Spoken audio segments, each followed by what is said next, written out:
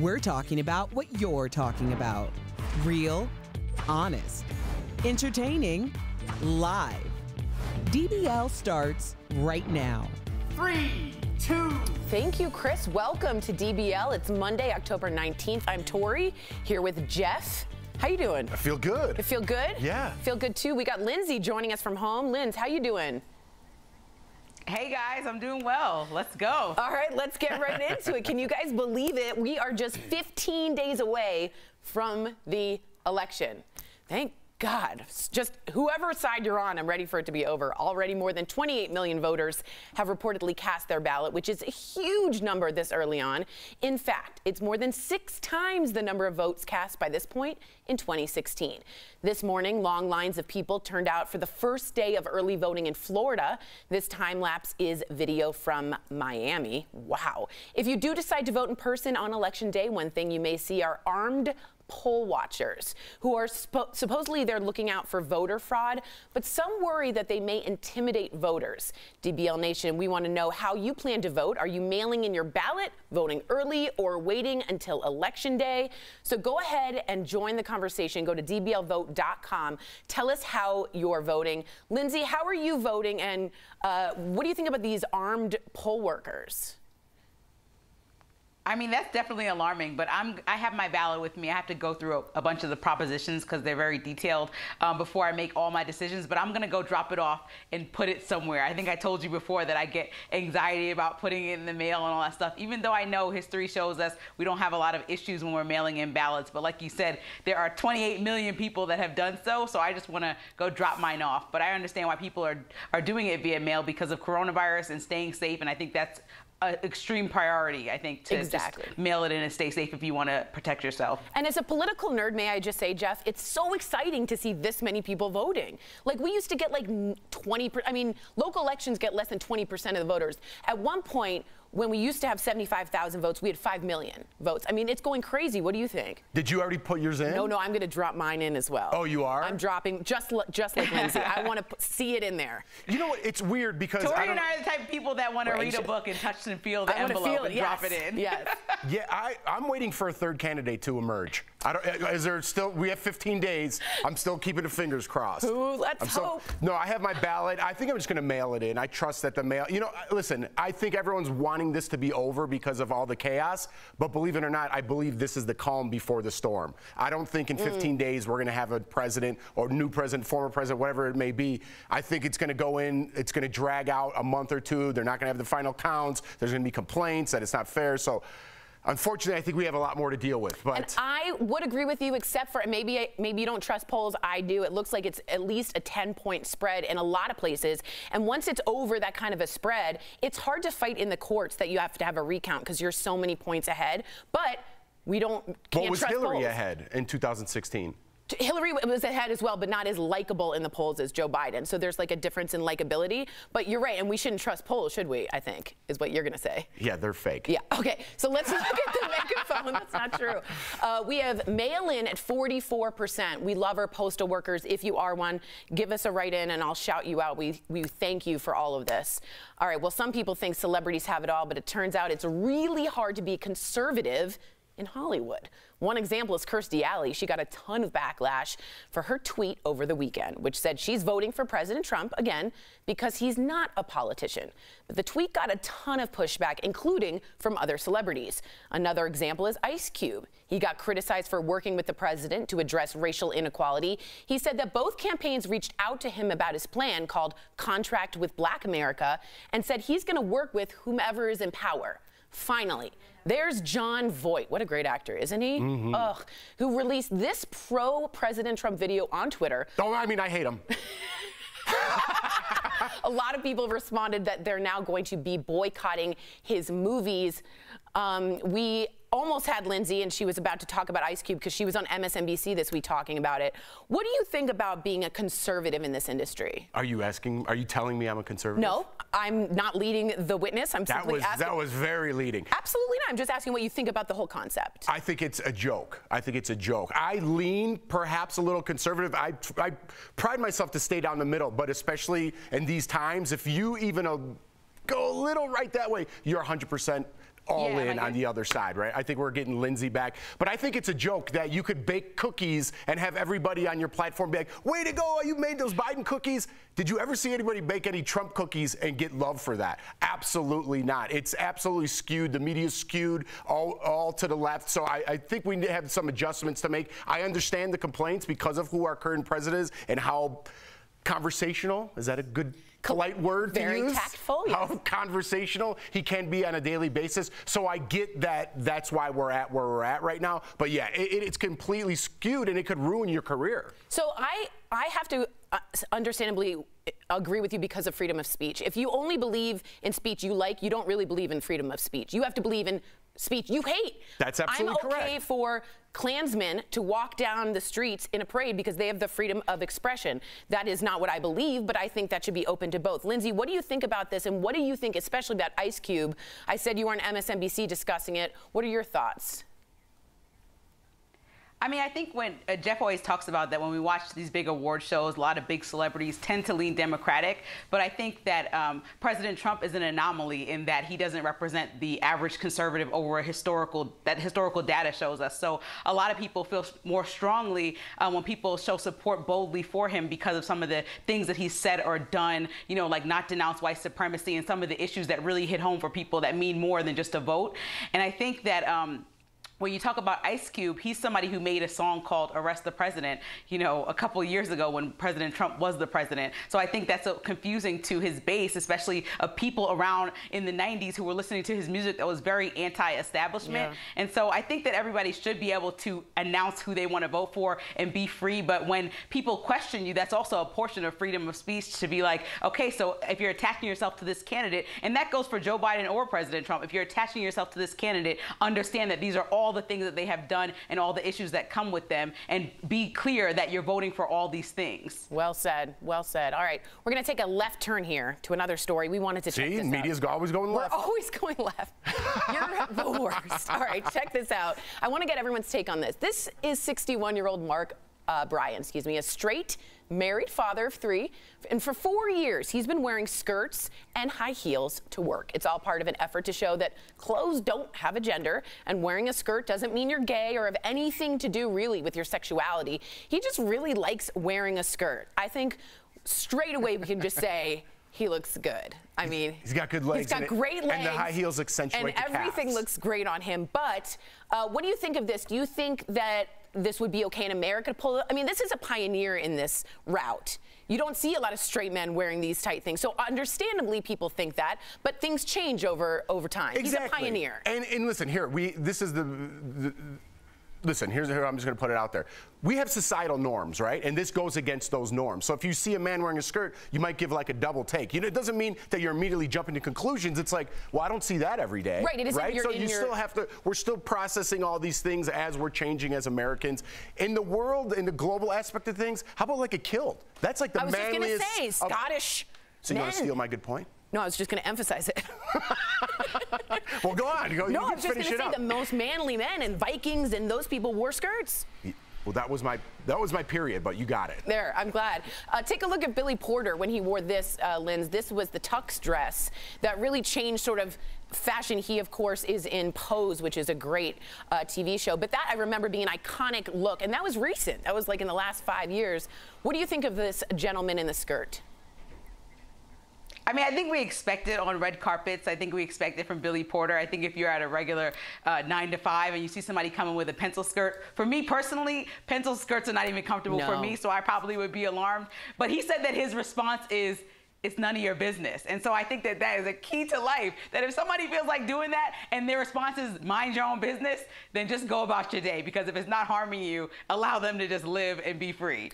I totally agree with you. First of all, mind your own business. Guess how old he is, Lindsay? Do you know how old he is? I do. Okay, that's fair. Good for you to be honest. I didn't want to steal your punchline. Oh, jeez. How old is he?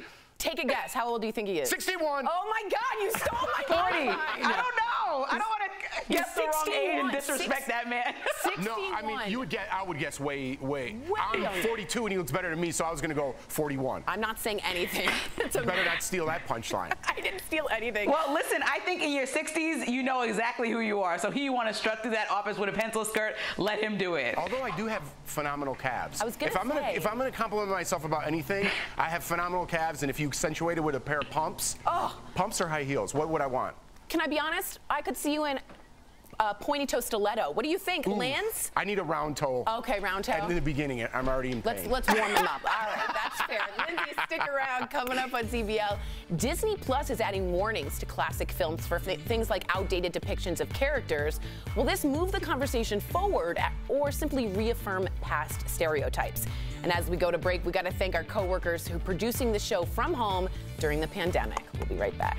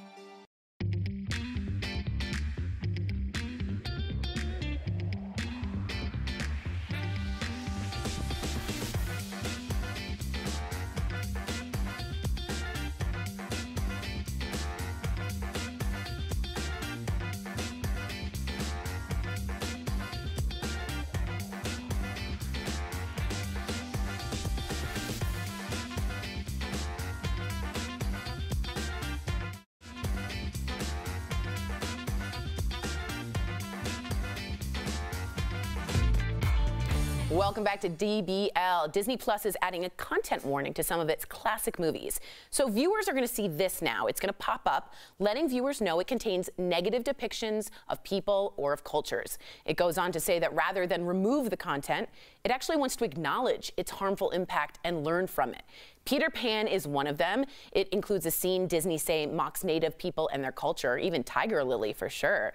And in Aristocats, one of the cats depicts a racist caricature of Asian people. In Dumbo, the crows represent racist minstrel shows where white performers wore blackface. And they were called, I believe, Jim Crows in that movie. Literally, the name of the crows are Jim Crows. Lindsay, thoughts on this? I mean, I love autonomy and creativity, and I understand that art sometimes reflects the times and the ignorance, even at those times. And I'm glad that they decided to put up these captions before the movies, because I hope that parents will sit down and take the opportunity to teach their kids about why these things are wrong and what doesn't make sense about them.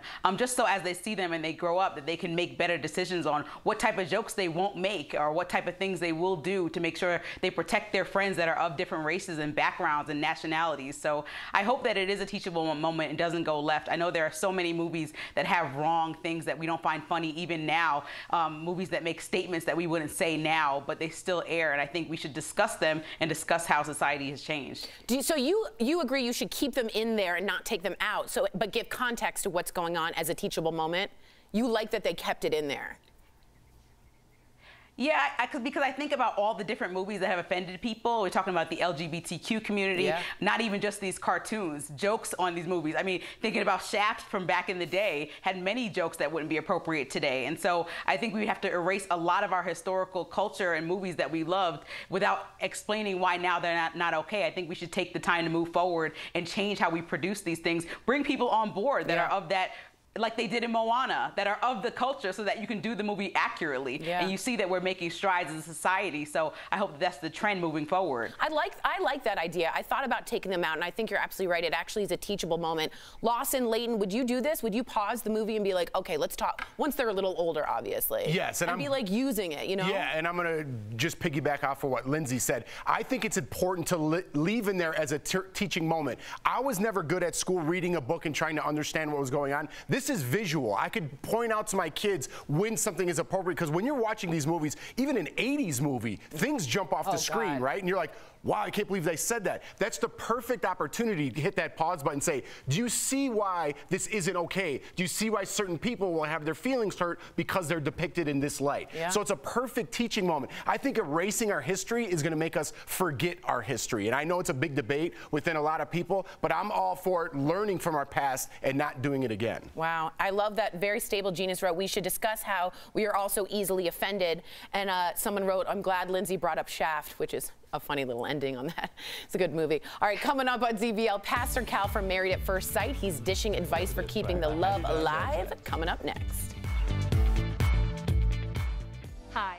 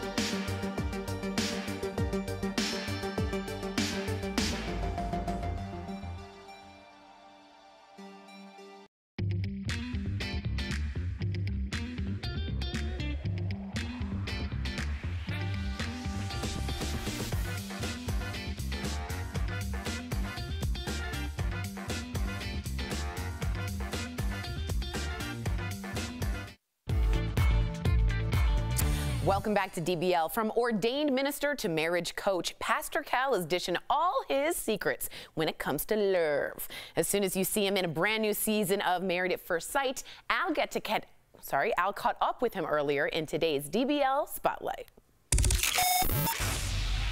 In 2 weeks, I'm gonna be getting married, guys. What? I'm going to be getting married to a stranger in 2 weeks. Have you lost your mind? We are joined right now by speaker, author, yes, I'm going to keep going, marriage coach, and so much more. Pastor Cal is here on DBL Thank you for coming. How you feeling, man? Man, I feel great, Al. It's a pleasure to be here with you, man. I appreciate it. Now, you are one of the expert matchmakers on Lifetime's reality TV show, Married at First Sight. I'm a fan. I'm in full disclosure. Where Awesome. Two strangers meet and get married the same day they meet. What's this new season? This is turning out to be one of the most unprecedented seasons we've ever had. I mean, with all the different challenges that are affecting us, not only just marrying a stranger, but also we have pandemic, we have social unrest. I mean, 2020 has been a beast, and the couples have felt it. I could be making a really big mistake. Now, the show is filming in my favorite city in the country, without a doubt, New Orleans. And it started filming in March when coronavirus cases were spiking. And all these new couples were now basically, forced to quarantine together, and they're strangers. Like, what is that like? Talk me through that. It's so intense because normally, people coming into this experiment, they're expecting an 8-week experiment. And then at least if things are not going well, a lot of them feel like, wow, well, you know what, at least after 8 weeks, I can get a breath of fresh air. It's not working. But in this situation, it's going to bring out the best or the worst in you. On the show, you coach couples using special matchmaking methods and arrange their marriage. How do you do it, and how often do couples actually stay together? It's obvious that you guys are attracted to each other. My wife and I, we've been doing this for almost 12 years together. I've been doing it for over 20 years. So, matching couples has been pretty much most of my career. People think often that we just sort of randomly pick two good-looking people or similar people off the street, but it's so much more than that. I mean, we go through psychological evaluation, we do background tests. They have to sit in front of a psychologist. I mean, we ask for pictures of their exes. I mean, it's very, very intense. And by the time we get to them, I mean, we know more about them than they would know about their date if they dated for like 6 to 8 months. Makes sense. Now I'm gonna present a scenario to you. Some newlyweds have just gotten married. They're coming out of the church. Everybody's throwing rice. They're getting ready to duck into the limo to go away forever. You're standing right there. You can give them one piece of advice before they drive away forever. What would you tell that couple? Everything you think you know about marriage, forget it. You know nothing. Okay? Learn, be adaptable. Remember your commitment, and just allow it to evolve. Allow it to evolve. Don't come with any preconceived ideas. Let it grow from what it is. It makes perfect sense. I mean, how much easier are things when you realize and you say to yourself, I don't know what I'm doing, so let's figure this out. It's just easier to do that than work backwards from 10 mistakes that you made. So completely agree with that. That's it, Al. You got it. What's next for you? I know you're working on a few exciting projects. So do you have any you want to tell us about? Yeah, well, you know what? I'm actually on the set of an upcoming project, more focusing on the dating side of relationships. And also I have a book coming out next year, so keep your eyes open for that also. Marriage Ain't for Punks. I love it. All right, Pastor Cal, thank you so much for coming on DBL. You can watch brand new episodes of Married at First Sight on Lifetime. We'll be right back. Promotional consideration is brought to you by... It's so easy to sell on Poshmark. You just pick out your item.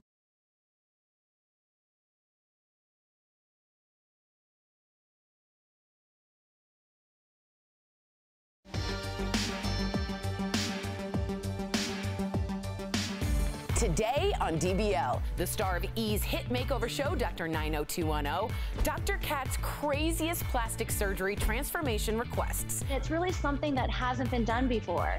That's today on DBL.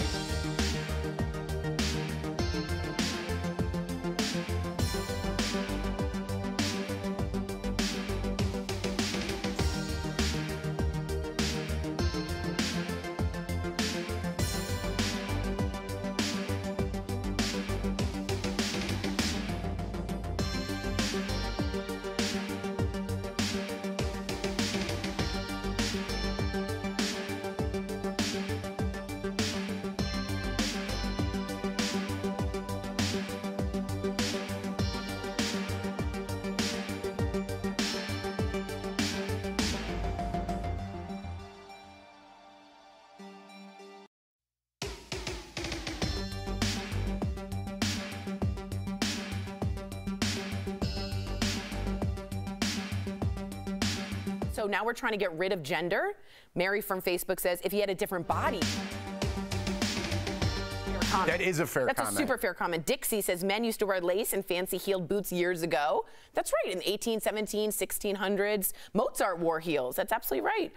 Someone also just wrote in Carrie Hill, I vote for seeing Jeff in high heels. Lindsay, would you go along with me in a triple dog dare that you show up in a skirt tomorrow in heels?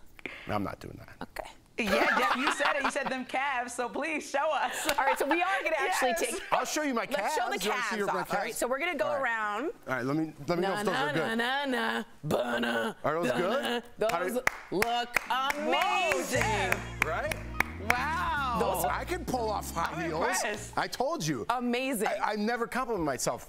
I have great calves. So, thank you, Dad. Thank you, Dad. Lindsay, would Colin, your partner, ever wear a skirt? Even like no, don't even ask. Don't even go down that road. Okay, it's a hard no. Colin's more of a sweatsuit type person. Would he wear like a sweatsuit T-shirt type of guy? Would he wear platform like shoes? No. I see. There's no way you could convince a guy that high heels are comfortable. They're not. They're not. I mean, they're that's just terribly uncomfortable. Yes. That's why women hate them. DBL do every day. We'll see you same time, same place tomorrow. Bye, guys.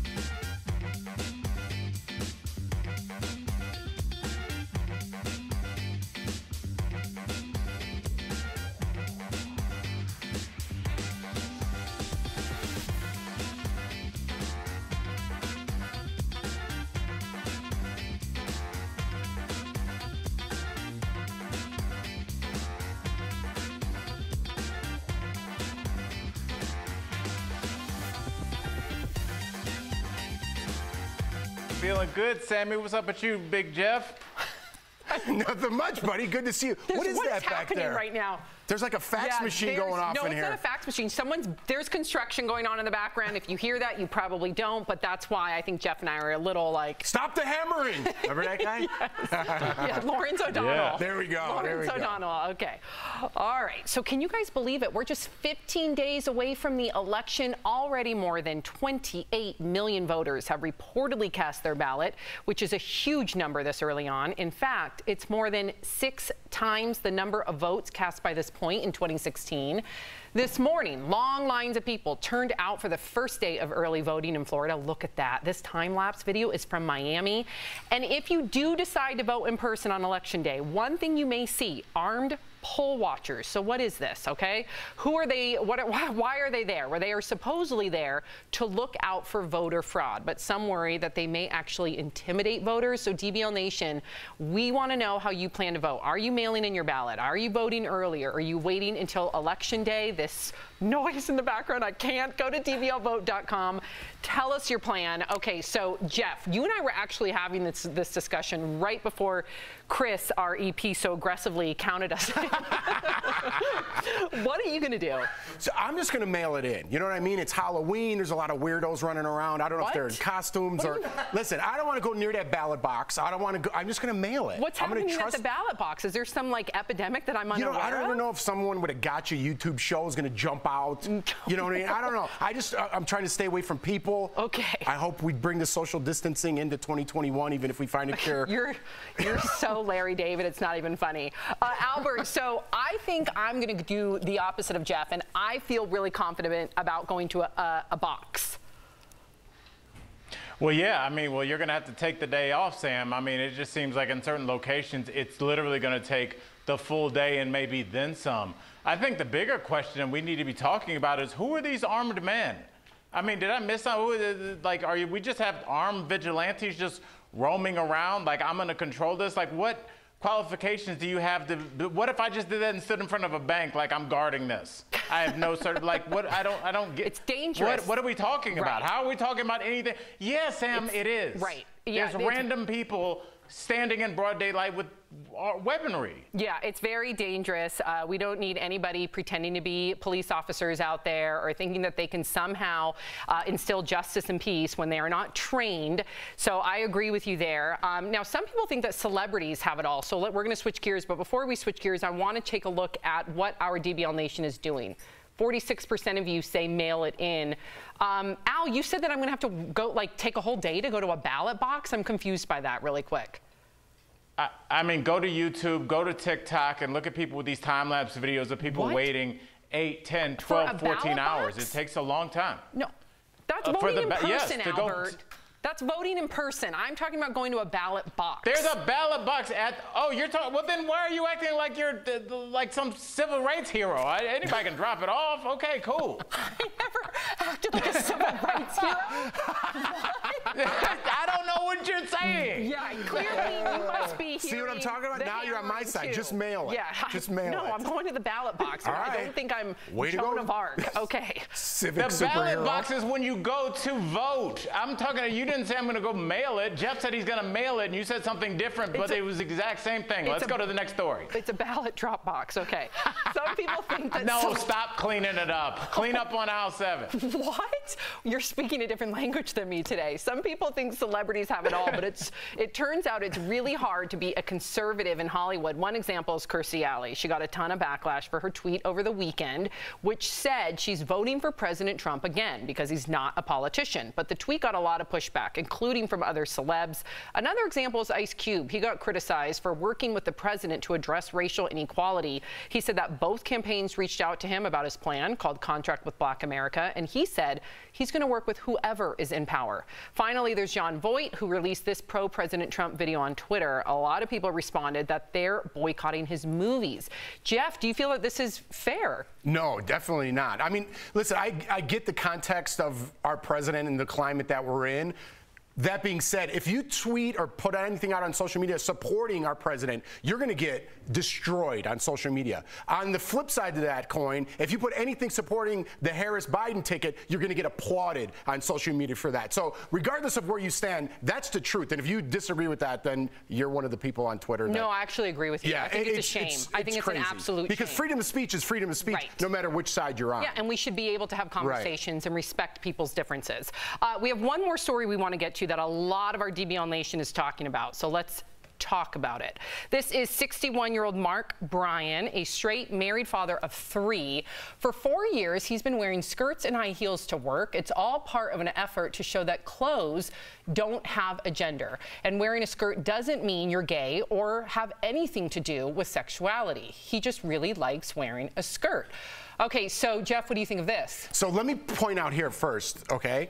Do you think his physique matters? Because that man is in shape and he looks good. He looks dang good. He looks good. He's got good legs and he pulls off. So I wonder if that factors into this equation at all. It's in Europe, which somehow factors into that equation, right? But I think socially, Sam, socially in America here, we're not used to seeing that, right? We're progressing along slowly. But if you saw a man come in that's bald, wearing a short skirt and high heels, you're going to do a double take, right? That's just socially because we're not used to having that. That being said, over in Europe, isn't like the ultimate manly thing is to wear a kilt, right? If you're in Scotland. But I definitely think, unfortunately, because of societal norms, and I'll jump in here, people would look at a kilt and think that's very like punk rock, right? So a kilt has a different connotation socially when people wear it as opposed to a tight skirt with high heels. I agree with you. I think it's completely because of how we are, the social construct, we're almost conditioned to think of it as weird, but that bothers me, Al. I don't want people to think of this as weird. It's weird because we make it weird, Sam. We've decided like what body parts we show and which ones we don't. I mean, no one would do a double take if a guy walked in with a sleeveless t-shirt. It's just something that's like, okay, you can do that. But if you if you have shorts on that are above the knee, people might do a double take. But if they're below, they're considered men's. And what we're dealing with, guys, is just these gender stereotypes that are starting to be broken by rappers like Young Thug that are gender fluid. That he wears skirts and he's a not gangster rapper, but he's a rapper that influences a lot of young people. So yeah, so look at you, Sam. Well, I like Young Thug. I'm impressed. Thank you. He's an Atlanta-based rapper. I love me some Young Thug, and I also love how Young Thug dresses. So yeah, in one of his recent albums, he's in a full head-to-toe gown, and he is straight, and he's had to come out publicly and address his sexuality because people have questioned it because of the way he dresses. So I completely applaud him for breaking those gender norms. But what really made me go down the rabbit hole this morning was thinking about our kids, right? So if Sophie, Al, and Jeff were to dress up this Halloween as Batman or Spider-Man or a cowboy, she would be seen as cool, right? Yet if Lawson were to dress up as Elsa from Frozen, people would look differently at Lawson, and that bothers me because what if Lawson is just a really big fan of Elsa? So it's weird that at such a young age. But what if they're looking differently, Sam? Sam, what if they're looking differently because Frozen's a really old movie and he should update his look?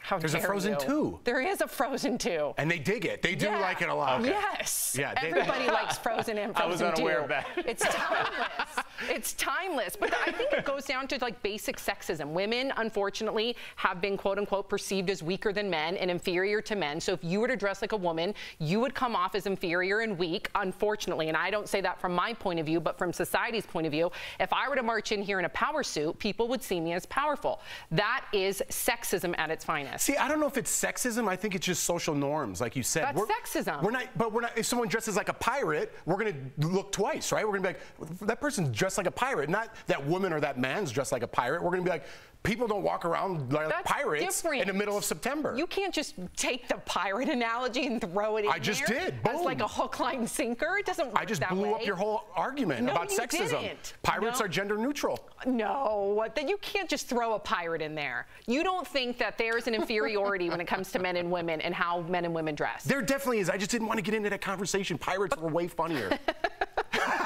Pirates are pretty cool. Pirates are cool. They're like the original. But if you went to Starbucks in the middle of the summer dressed like a pirate, people are going to be like looking twice. Yeah, and it doesn't mean it's a bad thing. No. I'm just saying people are going to look twice if this man walks into Starbucks. You're going to be like, and then be like, well, he's got great cats. Unless you live in Hollywood. And also, Jeff, really quickly, don't forget things change. Think about if a man wore an earring 50 years ago. That would have been shocking. Now guys have 2 and no one looks twice, so times always do change. Al, did you ever have an earring? You did. I did. I knew it. No, I never double- went down. I was close and I never did. I did. You had an earring with frosted tips. Oh, yeah. You did? Dude, I wanted to be in a boy band. Oh, frosted tips. Dude, I was looking good. Al, don't go away. Coming up on DBL, Kim Kardashian sits down with David Letterman and reveals how the O.J. Simpson trial really tore her family apart back in the day. And Disney Plus is adding warnings to classic films for things like outdated depictions of characters. Will this move the conversation forward or simply reaffirm past stereotypes? And as we go to break, we thank our coworkers who are producing the show from home during the pandemic. We'll be right back.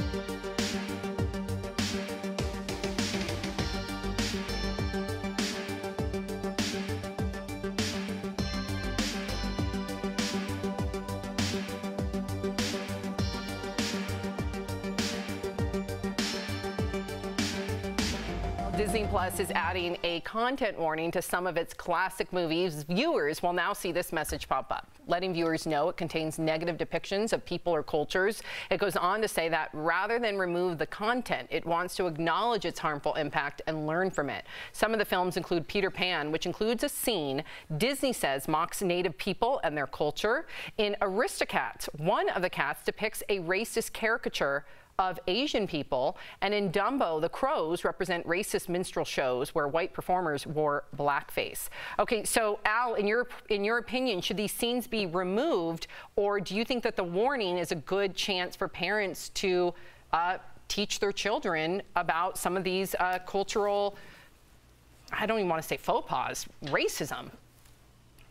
Right, well, Sam, I think some things just cancel themselves. And you know what? When my daughter watches Brave or looks at Captain Marvel or sees, I forgot her name, the female character in Black Panther, when you put those characters next to Sleeping Beauty, who's laying on the ground like she just downloaded the Headspace app, kids don't care about that. They want to see the cool superheroes. So I think time will just cycle out because these older cartoons that we grew up with will just seem outdated.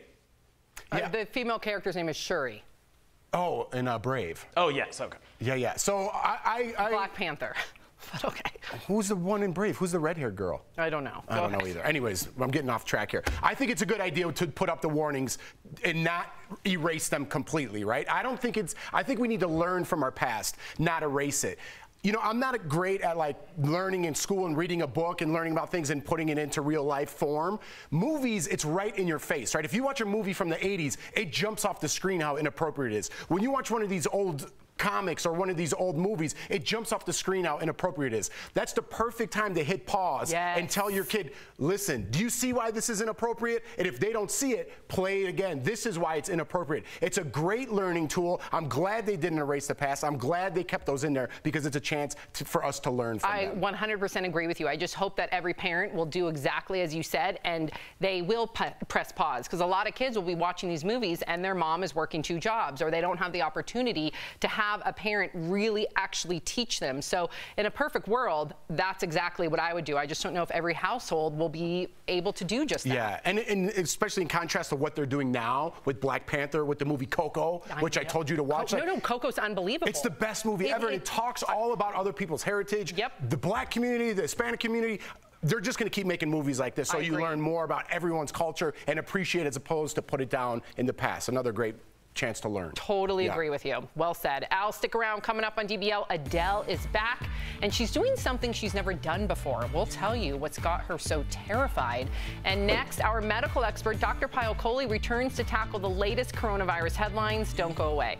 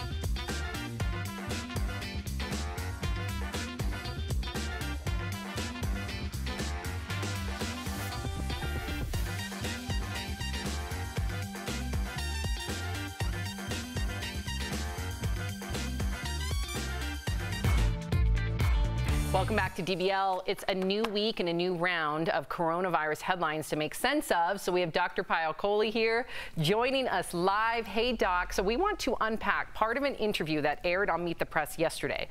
Take a look at what the director of the Center for Infectious Disease Research at the University of Minnesota said.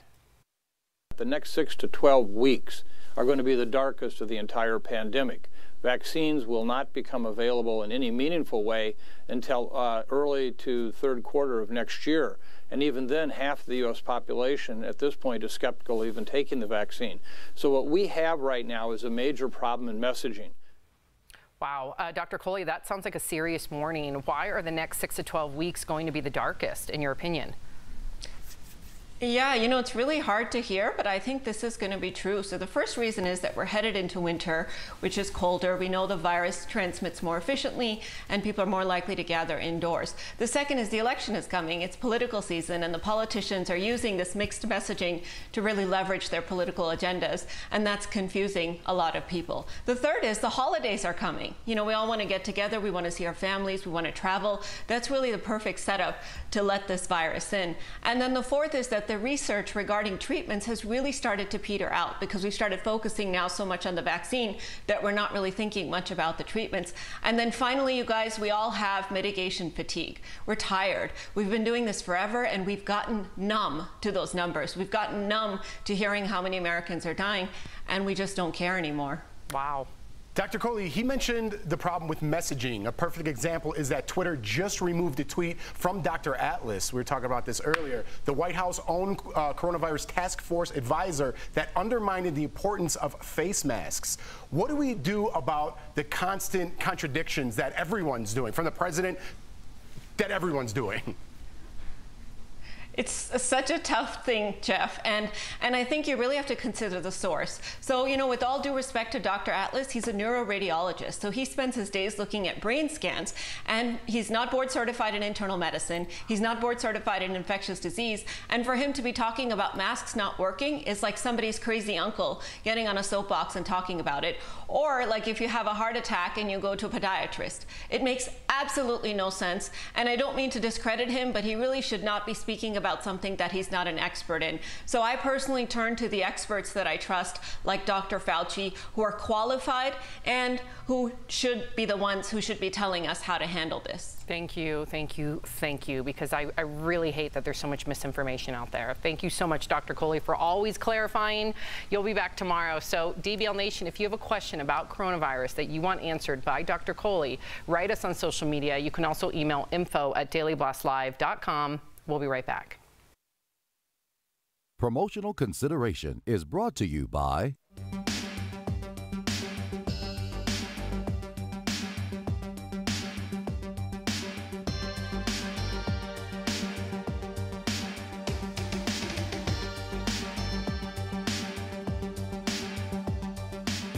Today on DBL, the star of E's hit makeover show, Dr. 90210, Dr. Kat's craziest plastic surgery transformation requests. It's really something that hasn't been done before.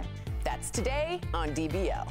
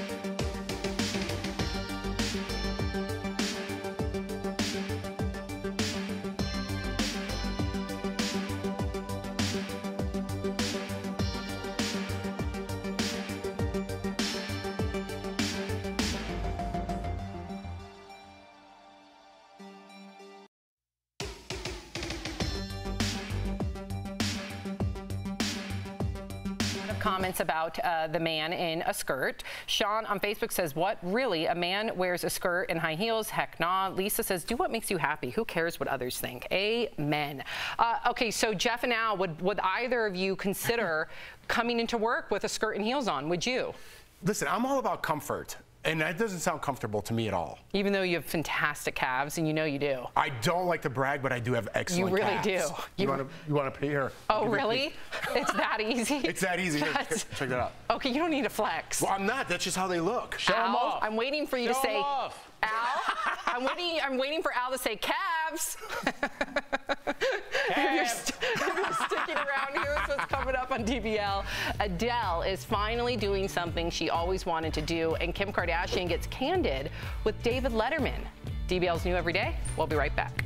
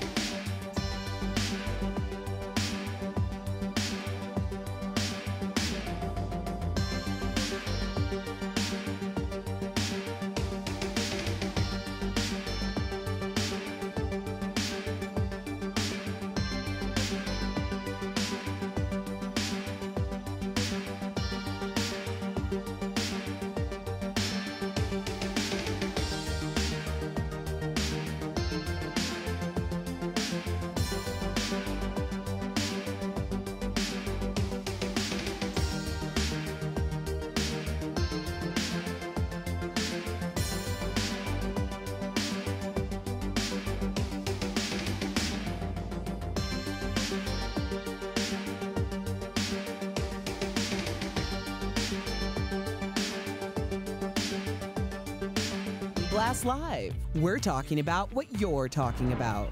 Real, honest, entertaining, live. DBL starts right now. 3, 2. Welcome to DBL. I'm Sam here with Jeff. Al joining us from home. Let's get right to it. Kim Kardashian is opening up about how the O.J. Simpson trial impacted her.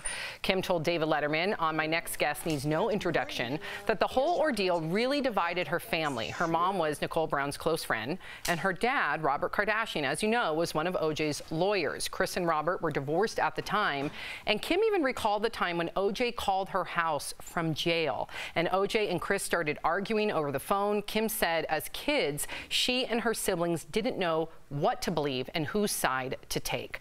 Wow, that is a very revealing interview. I can only imagine everything that she must have been going through. She also said, Al, that as kids, they didn't want to hurt either one of their parents' feelings, so they never even really wanted to even trust their intuition of who they thought was guilty. Yeah, Sam. I mean, I think Kim is going through what a lot of people kind of our age are going through. And it's kind of the transition to being one of the heads of your family. The grandparents, the aunts, the uncles, your parents are starting to get older, and you're starting to talk to your brothers and sisters about how you're going to care for them. And that means when you start to become the head of your family, dealing with a lot of past family trauma, and their family has had a lot of trauma, no matter how you feel about them.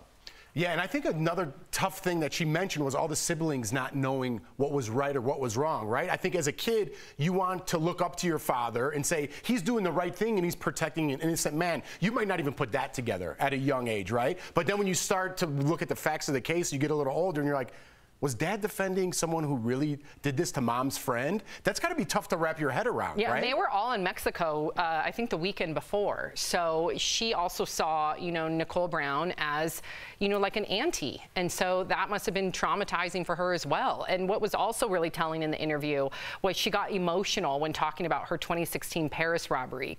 Kim cried when telling Dave about the ordeal, saying she thought she was going to be raped or killed and was worried how that would affect her sister Courtney, who would find her in the hotel room dead. Now, this was really hard to watch, and I see you shaking your head, Al, because you remember when this happened, a lot of people accused her of doing this or setting this up for publicity.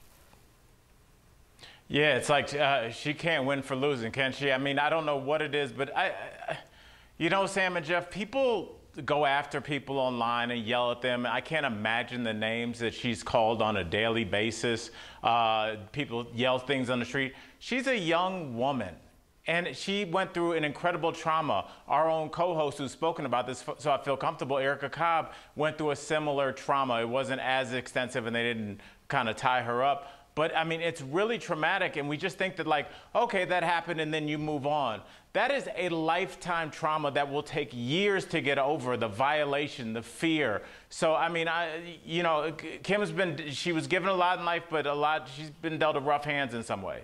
Yeah. Yeah, I think everyone, especially online, uses her as a punching bag, her and her whole family, right? To kind of get off some of their own guilt or frustrations that they're feeling. Or envy. Right, and that's exactly what it is, because she makes more money online than she does with that show. So it's like, I don't think a lot of our viewers know that. Keep punching me. Every time you jab me, I get it. Jeff is right. Her Instagram post can go anywhere from 300,000 to 1 million per post. So she claims she makes more money on one post from Instagram than during Keeping Up the Kardashians an entire season. That's crazy. Okay, so live from New York, it's Adele. The singer revealed that she's going to host SNL this weekend. Adele was the musical guest, if you remember, on the show before, but she's never been the host. And in fact, Adele claims this will be her first time ever hosting anything, if you can believe that. This will also be Adele's first public appearance since losing weight. She has been posting photos on Instagram showing off her new look. I'm a huge Adele fan. I cannot wait to see her host SNL, especially because we learned that a lot of musicians are actually really incredible actors, right? Like I think Justin Timberlake, fantastic actor. Yeah. I thought Britney Spears was great when she hosted SNL. So I think that we might see another side of Adele that a lot of us may not know of. I just like to see them in that role, right? Challenging yourself. She's never hosted, and her first time is going to be on SNL. That deserves a round of applause in itself. So it feels like she's really trying to find herself, right? I don't know why she gets flack for losing all that weight, but listen, truth be told, it's very hard to do that. You have to be mentally strong. You have to be very persistent. You have to be disciplined, and then challenging yourself again in the hosting arena, not just to go up there and do what's easy for her and sing, to challenge yourself. I love constantly challenging yourself and growing as a person, so hats off to Adele. And mark my word, she will poke fun at the criticism of the people that have been trolling her for her weight loss. And Al, speaking of SNL, Jim Carrey made another appearance as Joe Biden. He performed in the cold open where he spoofed Biden's town hall. Watch. Let's make the most of this beautiful day. Since we're together, we might as well say, would you be mine? Could you be mine? Won't you be my neighbor? All right, Al. So Jim has done Biden 3 times so far. What do we think of Jim as Biden? I think he's a good Biden. I don't know if he's the greatest one ever, but he's kind of doing his own version of Biden, because I think there would be other kind of impressionists that would make him a little bit sleepier, a little bit slower, the things that we hear about him, and just trying to maybe enlarge those character traits. But I think it's kind of like a hodgepodge of a couple different characters he's played in the past, and I'm here for it. Yeah, you brought that up. In fact, I think we have a clip of Fire Marshal Bill, if you guys remember, from In Living Color. Let me show you something. Oh, it's just a picture. But same mouth, right? Same. Listen, it's that facial expression, what he's known for, right? I'm going to get pushback for this because I love Jim Carrey and I think he's so talented. I'm not finding him funny as Joe Biden. I feel like all the antics and like the physical comedy doesn't work with Joe Biden because Joe doesn't seem to be very physical to me, and it just seems a little outdated. His impression seems outdated to me. Listen, maybe it's subliminal, Sam, because I watched Saturday Night Live this past weekend, fast forward through everything. So I didn't watch it, but I stopped at Justin Bieber's parts. Oh my God, was he not phenomenal? Phenomenal. But I'm fatigued with the Alec Baldwin. I'm fatigued with the Joe Biden. I get enough of it during the show and on a daily basis. My Saturday nights are not for politics. They're for the Biebs. Clearly. Okay. He did a fantastic job. Oh, it gave me chills. Yeah. So emotional. Matthew McConaughey is an open book when it comes to revealing details about his family. While promoting his new memoir, Green Lights, he told People magazine that his dad died while making love to his mom. Matthew said his dad always joked about dying in bed during sex, and it seems he was right. He passed away from a heart attack in 1992 during, like, the height of the act. That's how I don't know what words I can say on daytime TV, but. We got it, Sam. I was just letting her brain go and see what she was going to come up with. But it's like, is that true? Or is Matthew McConaughey trying to be Matthew McConaughey? It seems like a Matthew McConaughey story. Right. And he's strangely proud of it, right? I mean, I'd be a little bit more, it's a morbid story, but he's like, yeah, that's true. If you got to go, you know, like one of those type stories. Jeff, I completely agree. It's like, you know, Jeff, we've all been around guys and they're like, hey, if I have to die, that's how I want to go out. I'm like, what about the person you're with? I'm assuming that's pretty traumatizing for them. Like, hey, let me just check out in the middle of the night right in my sleep. You know, I don't know if that's as cool as people make it out to be. You want to check out in the middle of the night, then your partner right next to you is also going to have to wake up next to you not alive. That's traumatic for them, Al. They'll just think I'm sleeping in. They'll go to work. Okay. How long are you going to be there for? We'll just wheel Alan like until they come back from work. Oh, wow. Okay, so Cardi B has had it with all the divorce drama. Over the weekend, Cardi called out fans on Twitter who said she and her husband, Offset, were in an abusive relationship. She also said she filed for divorce to, quote, teach him a lesson. Cardi later deleted her Twitter account after claiming her fans were harassing Offset. She also said she never put her divorce out in the public, saying it was actually revealed by a court clerk.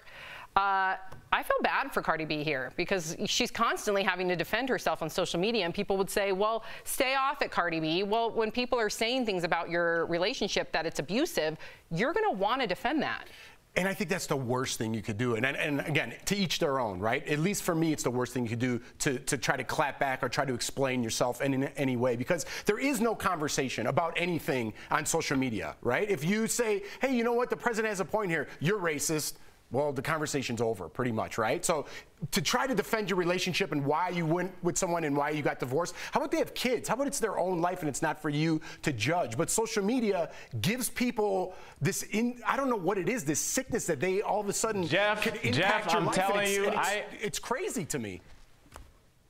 Jeff, I'm going to push back a little bit because I don't know if you saw what Cardi B tweeted. I think it was towards the middle of last week. But, you know, fans were coming at her like, how could you get back with Offset? And she said, and I'm going to paraphrase this and clean it up. She just basically said, look, I'm the Cardi B you've known forever. Before I was famous, I was a dancer. I'm a crazy Dominican woman. And, you know, so she kind of defended herself by saying, when you look for logic and reason in terms of why people are doing things, don't look to me. I'm your wild, fun friend. So don't come at me like, why wasn't I pragmatic in addressing my relationship? Is it the right thing to do? Only those two people know. But I do like the fact that she's like, hey, y'all, I'm crazy. That's why y'all love me. That's why you guys follow me. So don't act like I'm supposed to handle this like a psychologist now. That's also her privilege to be able to have a divorce, because divorces are expensive, to hire an attorney as like a aha to her husband. Like, she pretty much said in her tweets that she never wanted to go through with the divorce. She just wanted it to be like a, you know what I mean? I'm gonna get you. Yes. It's like you win the fight. I don't know. I don't know if there's any winners when you put your things out. I'm not saying it's right, but that's also her privilege. She can just utilize an attorney, and, you know, people that don't have money can't just be like, I'm gonna hire an attorney and I'm gonna scare my husband. People that don't have money can print out a fake divorce decree. All you need is LegalZoom. And then have like your friend serve it, pretend serve it. Yeah. Well, you're gonna go and then you win that fight. It's a lot of trouble. But yeah, you won the fight then. You won the fight. Okay, so you have to see this. A woman won a bet with her husband after running a mile in just over 5 minutes. That's fast. Oh, you guys, she was 9 months pregnant at the time. Watch. It's a big belly. Let's go, Kenna. Nice and smooth. Let's go now, Kenna. Come on. Big push. Let's go.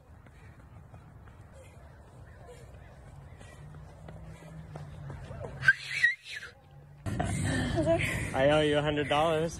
Good job. Whoa. McKenna Miller, first of all, both of her doctors said A-OK. So she was given the blessing. I'm glad you clarified that, yes. because it's kind of weird to watch in a way. Yeah, I was hobbling at 9 months. In a way, Jeff, I would say so. Yeah, I'm trying to, you know, Why? keep it light. You're being too nice. Jeff, that's a bad idea. She could fall. She could induce labor. This guy's telling her to push. I'm like, you might not want her to do that. Like, what are you doing? She should be relaxing, getting ready to bring new life into the world. But she's an avid runner. This is what she does, and she made sure that, first of all, she ran her entire pregnancy. So that baby is fully used to this. But Al, both of her doctors gave her the thumbs up. So who are we to judge? I don't know. It's all good till it's not. Did her doctors guarantee she wouldn't fall? Come on, man. Relax. Watch some Daily Blast Live and start running again after you had that baby. Don't tell her what to do. Today's her due date. Good luck. We'll be right back. Tomorrow on DBL. Stars from The Fresh Prince of Bel-Air, Karen Parsons and Daphne Maxwell Reid. From that epic reunion to drama over the years, they're talking about it all. The unresolved, feelings and everything was kind of hovering over the entire show. That's tomorrow on DBL. Close.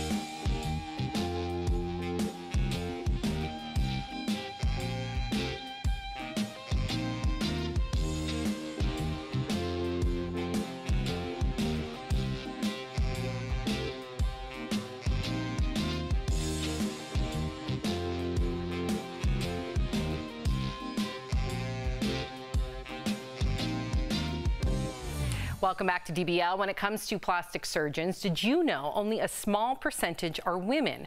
Dr. Kat from E's Dr. 90210 is spilling all the secrets about what it's like working as one of the top surgeons in Hollywood. Lindsay caught up with her earlier in today's DBL Spotlight. Beverly Hills is the mecca of plastic surgery, but only 15% of plastic surgeons are women. That makes us a cut above the rest. Dr. Kat Begovic, thank you so much for joining DBL. So we are so excited about Dr. 90210, which follows the life of yourself and 4 female surgeons in Beverly Hills. We usually see men as plastic surgeons, so why do you think it's so important that we see females during this series? You know, I don't know if you know this, but less than 15% of board certified plastic surgeons are women. And, you know, as a mom, and also just from, you know, knowing my experiences growing up and never seeing women, you know, as a surgeon or as a plastic surgeon, I think that this is just an amazing opportunity for young girls and women out there to know that, hey, you know, we can be doctors too, or we can be plastic surgeons too. Who knows better than a woman what a woman wants to feel like? Absolutely. So as a female surgeon, are there things you do differently than male surgeons would? And also, how do you put your patients at ease? Well, I think that being a woman, and for myself also being a plastic surgery patient, I think that that does help patients feel more comfortable, especially the female patients, in terms of opening up. Now on the show, you deal with all different types of surgeries. So I have to ask you, what's the craziest request you've ever fulfilled? Well, 2 things. One, I have had patients show me this just extreme photoshopped, you know, BBL, which is Brazilian butt lift result, where, you know, the waist was just, you know, super tiny, the butt was super giant, and it was really obvious that the picture had been photoshopped. And, you know, it's my responsibility as a doctor to say, you know what, this is not realistic. And also it's just not safe to do that. Now, people might not know this, but you're actually known as the pioneer of vaginal cosmetic surgery. And you've had celebrities like Jessie Peralta from Pussycat Dolls come to you for this. How did that come about?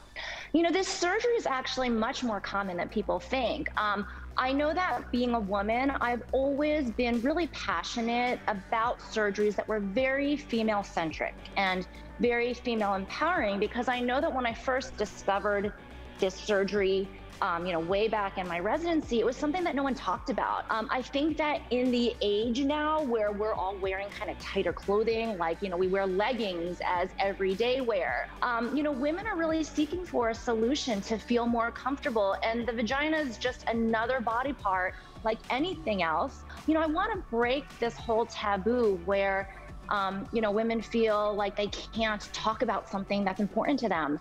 Now, you've also created your own science-backed skincare line. So I have to ask you, because you have beautiful skin, what's your #1 skincare tip? Having a daily skincare routine is so important, but also a daily sunscreen. And that was like one of my favorite products that took forever for me to formulate. Every day we're constantly exposed to harmful UV rays from the environment that are basically gonna, you know, break down collagen and give us wrinkles. So daily maintenance and prevention is the key to great skincare. Dr. Kat, thank you so much for coming on DBL. You can catch Dr. 90210 Mondays on E. We'll be right back. If you have Medicare,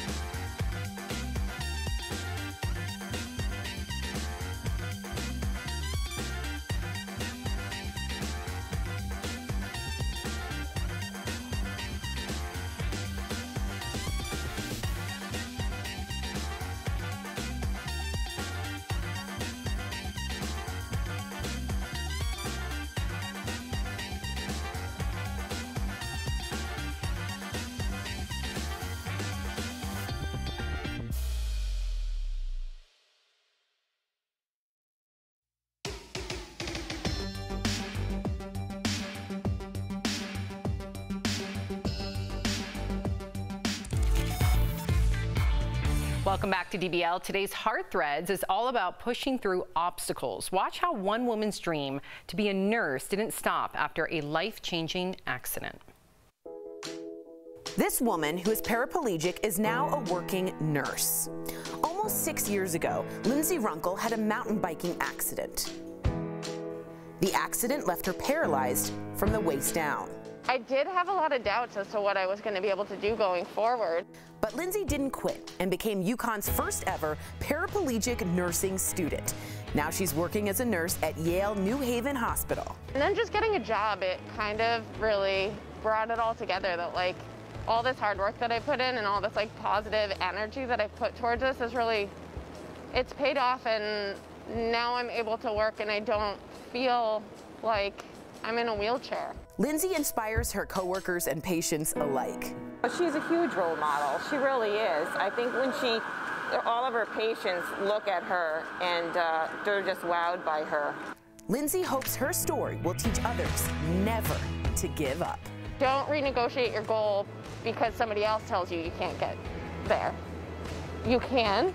You just have to keep pushing, and it really does fall into place.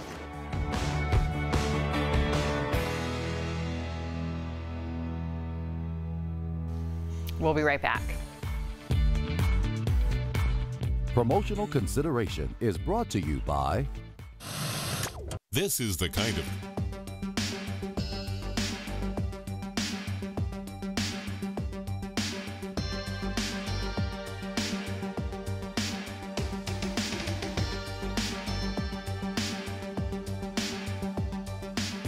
Today on DBL, the star of E's hit makeover show, Dr. 90210, Dr. Kat's craziest plastic surgery transformation requests. It's really something that hasn't been done before. That's today on DBL.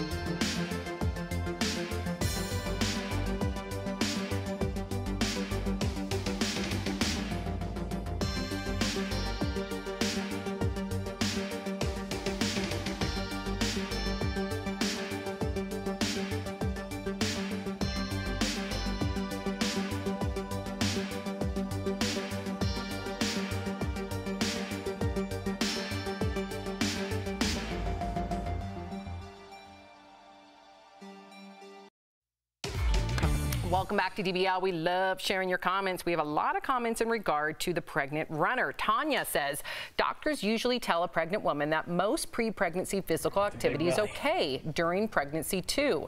Terry says, during my first pregnancy 42 years ago, I walked up a mile to a grocery store, passed out, landed on my belly, and I had my baby 3 weeks early. And I was in really good shape. That's a terrifying story, Terry. Yeah, listen, to each its own, but you do run that risk of going into, I guess, early labor, but I don't know. Good for her, I guess. I don't know what to think anymore. DBL's new every day. We'll see you tomorrow. Bye, guys.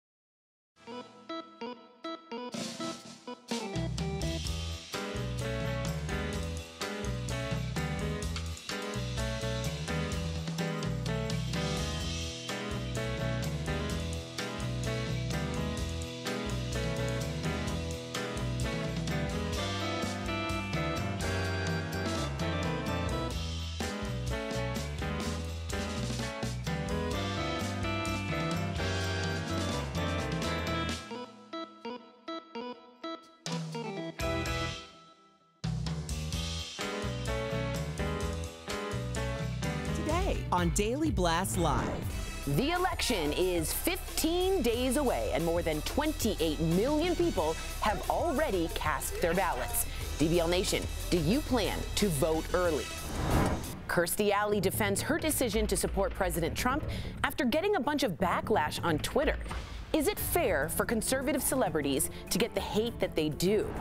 Kim Kardashian sits down with David Letterman for a revealing new interview. I don't know why I'm crying. I've talked about this before. The moment that had her breaking down in tears. And Dr. Kat from Dr. 90210 is on DBL.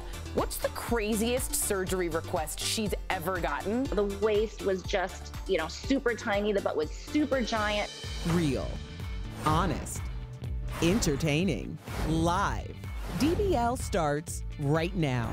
3, 2.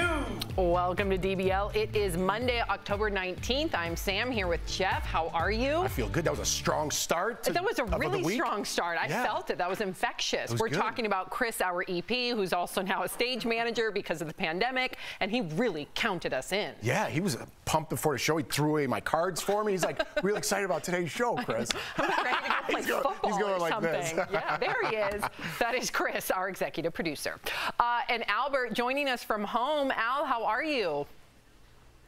I am doing great, feeling good. Sammy, what's up with you, Big Jeff? Nothing much, buddy. Good to see you. What is that back there? Right now? There's like a fax machine going off in here. No, it's not a fax machine. There's construction going on in the background. If you hear that, you probably don't, but that's why I think Jeff and I are a little like... Stop the hammering! Remember that guy? Yeah, Lawrence O'Donnell. Yeah. There we go. Lawrence O'Donnell. Okay. All right. So can you guys believe it? We're just 15 days away from the election. Already more than 28 million voters have reportedly cast their ballot, which is a huge number this early on. In fact, it's more than 6 times the number of votes cast by this point in 2016. This morning, long lines of people turned out for the first day of early voting in Florida. Look at that. This time-lapse video is from Miami. And if you do decide to vote in person on Election Day, one thing you may see, armed poll watchers. So what is this, okay? Who are they? Why are they there? Well, they are supposedly there to look out for voter fraud, but some worry that they may actually intimidate voters. So DBL Nation, we want to know how you plan to vote. Are you mailing in your ballot? Are you voting earlier? Are you waiting until Election Day? This noise in the background, I can't. Go to dblvote.com. Tell us your plan. Okay, so Jeff, you and I were actually having this discussion right before Chris, our EP, so aggressively counted us in. What are you going to do? So I'm just going to mail it in. You know what I mean? It's Halloween. There's a lot of weirdos running around. I don't know if they're in costumes or... Listen, I don't want to go near that ballot box. I don't want to go... I'm just going to mail it. What's happening at the ballot box? Is there some, like, epidemic that I'm unaware of? I don't even know if someone with a gotcha YouTube show is going to jump out. You know what I mean? I don't know. I'm trying to stay away from people. Okay. I hope we bring the social distancing into 2021, even if we find a cure. You're so Larry David, it's not even funny. Albert, so I think I'm going to do the opposite of Jeff, and I feel really confident about going to a box. Well, yeah, I mean, you're going to have to take the day off, Sam. I mean, it just seems like in certain locations, it's literally going to take the full day and maybe then some. I think the bigger question we need to be talking about is, who are these armed men? I mean, did I miss something? Like, we just have armed vigilantes just roaming around? Like, I'm going to control this? Like, what qualifications do you have to? What if I just did that and stood in front of a bank like I'm guarding this? I have no sort of, like, what? I don't get. It's dangerous. What are we talking about? How are we talking about anything? Yeah, Sam, it is. Right. Yeah, there's random people standing in broad daylight with weaponry. Yeah, it's very dangerous. We don't need anybody pretending to be police officers out there or thinking that they can somehow instill justice and peace when they are not trained. So I agree with you there. Now, some people think that celebrities have it all. So we're going to switch gears. But before we switch gears, I want to take a look at what our DBL Nation is doing. 46% of you say mail it in. Al, you said that I'm going to have to go, like, take a whole day to go to a ballot box? I'm confused by that really quick. I mean, go to YouTube, go to TikTok, and look at people with these time-lapse videos of people waiting 8, 10, 12, 14 hours. It takes a long time. No, that's voting in person, Albert.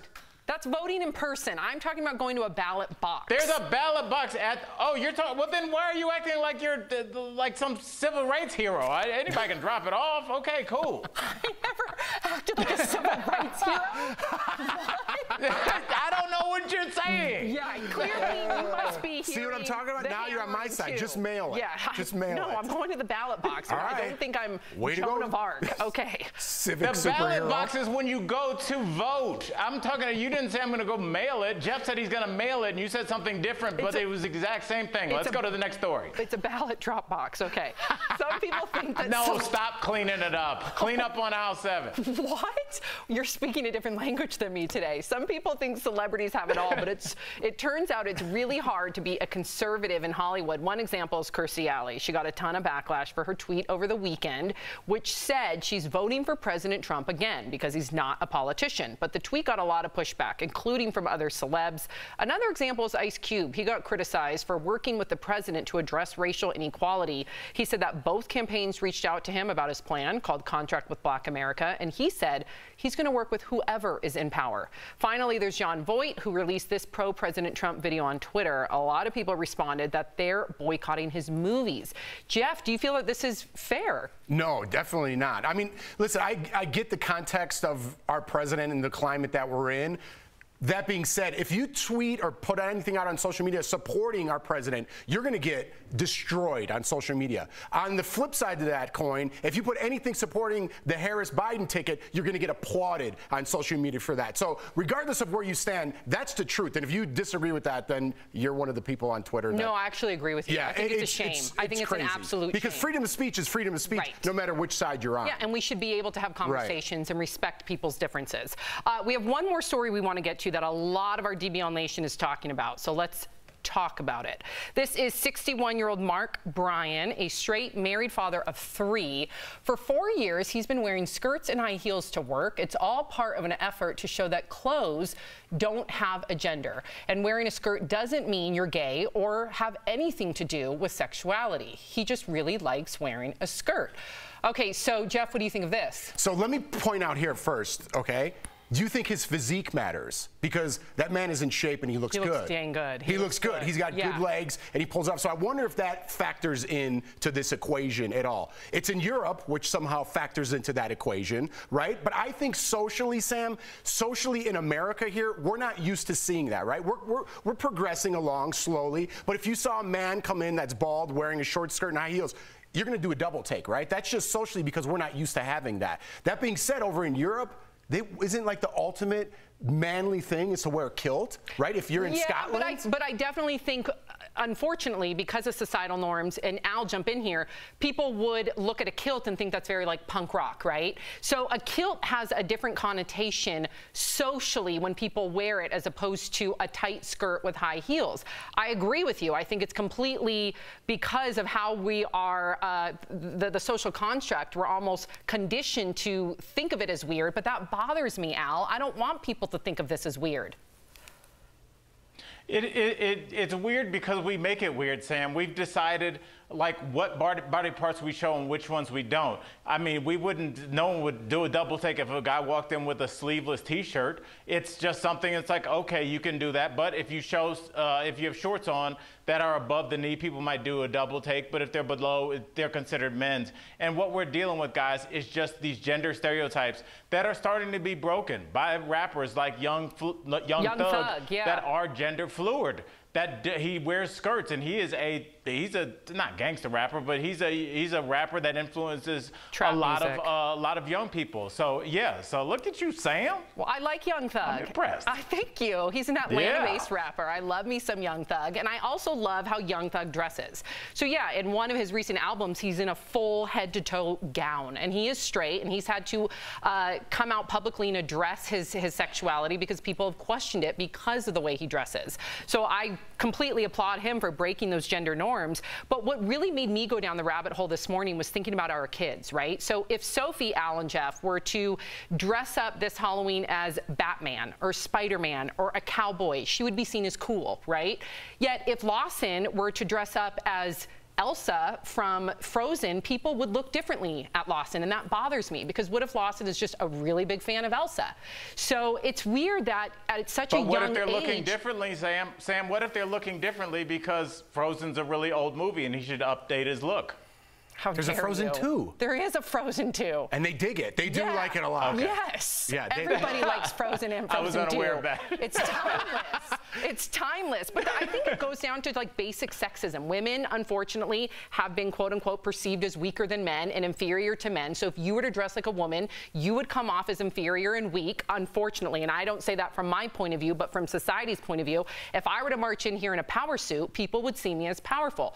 That is sexism at its finest. See, I don't know if it's sexism. I think it's just social norms, like you said. That's sexism. We're not. If someone dresses like a pirate, we're gonna look twice, right? We're gonna be like, that person's dressed like a pirate. Not that woman or that man's dressed like a pirate. We're gonna be like, people don't walk around like pirates in the middle of September. You can't just take the pirate analogy and throw it in I just did. Boom. As like a hook, line, sinker. It doesn't work that way. I just blew up your whole argument about sexism. Didn't. Pirates are gender neutral. No, that you can't just throw a pirate in there. You don't think that there's an inferiority when it comes to men and women and how men and women dress. There definitely is. I just didn't want to get into that conversation. Pirates were way funnier.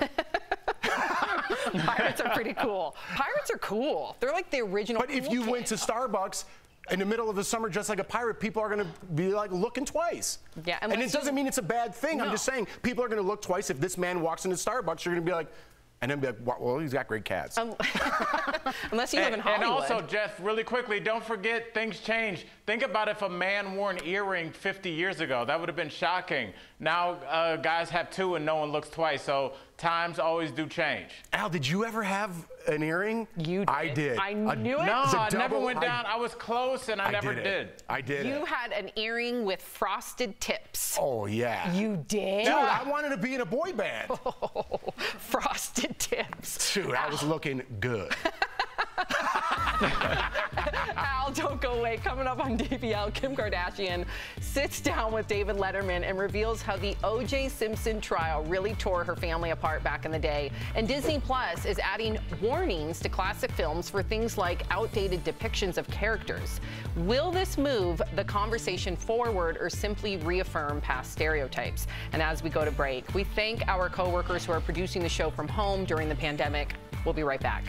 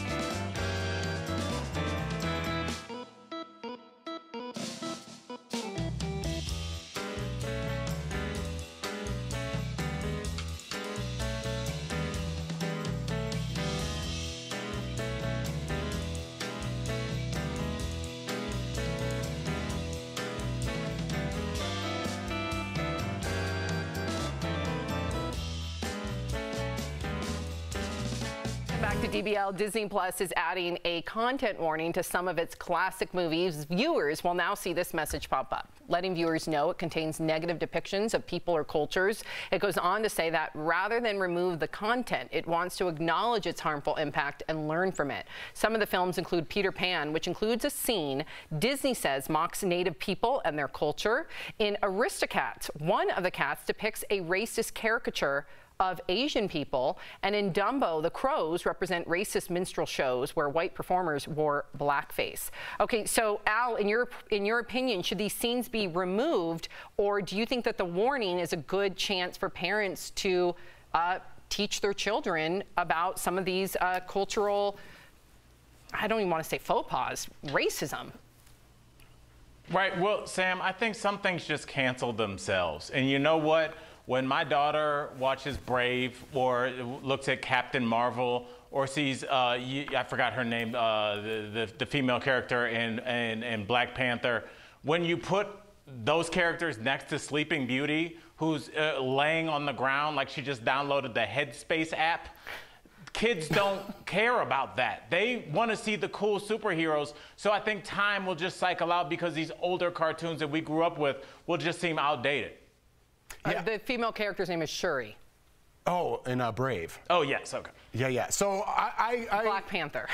But okay. Who's the one in Brave? Who's the red-haired girl? I don't know. I don't know either. Anyways, I'm getting off track here. I think it's a good idea to put up the warnings and not erase them completely, right? I think we need to learn from our past, not erase it. you know, I'm not great at like learning in school and reading a book and learning about things and putting it into real life form. Movies, it's right in your face, right? If you watch a movie from the 80s, it jumps off the screen how inappropriate it is. When you watch one of these old comics or one of these old movies, it jumps off the screen how inappropriate it is. That's the perfect time to hit pause and tell your kid, listen, do you see why this is inappropriate? And if they don't see it, play it again. This is why it's inappropriate. It's a great learning tool. I'm glad they didn't erase the past. I'm glad they kept those in there because it's a chance for us to learn from them. I 100% agree with you. I just hope that every parent will do exactly as you said, and they will press pause, because a lot of kids will be watching these movies and their mom is working 2 jobs, or they don't have the opportunity to have a parent really actually teach them. So in a perfect world, that's exactly what I would do. I just don't know if every household will be able to do just that. Yeah, and especially in contrast to what they're doing now with Black Panther, with the movie Coco, which I told you to watch. No, Coco's unbelievable. It's the best movie ever. It talks all about other people's heritage. The Black community, the Hispanic community. They're just going to keep making movies like this so you learn more about everyone's culture and appreciate it as opposed to put it down in the past. Another great chance to learn. Totally agree with you. Well said. Al, stick around. Coming up on DBL, Adele is back, and she's doing something she's never done before. We'll tell you what's got her so terrified. And next, our medical expert, Dr. Payal Kohli, returns to tackle the latest coronavirus headlines. Don't go away.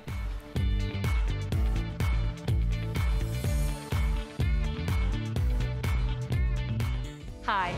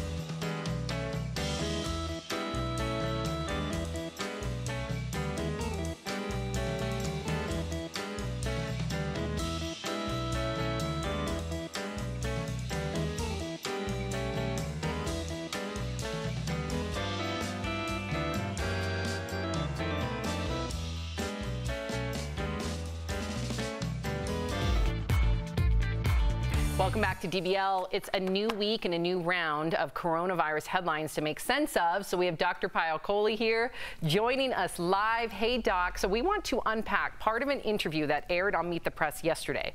Take a look at what the director of the Center for Infectious Disease Research at the University of Minnesota said. The next 6 to 12 weeks are going to be the darkest of the entire pandemic.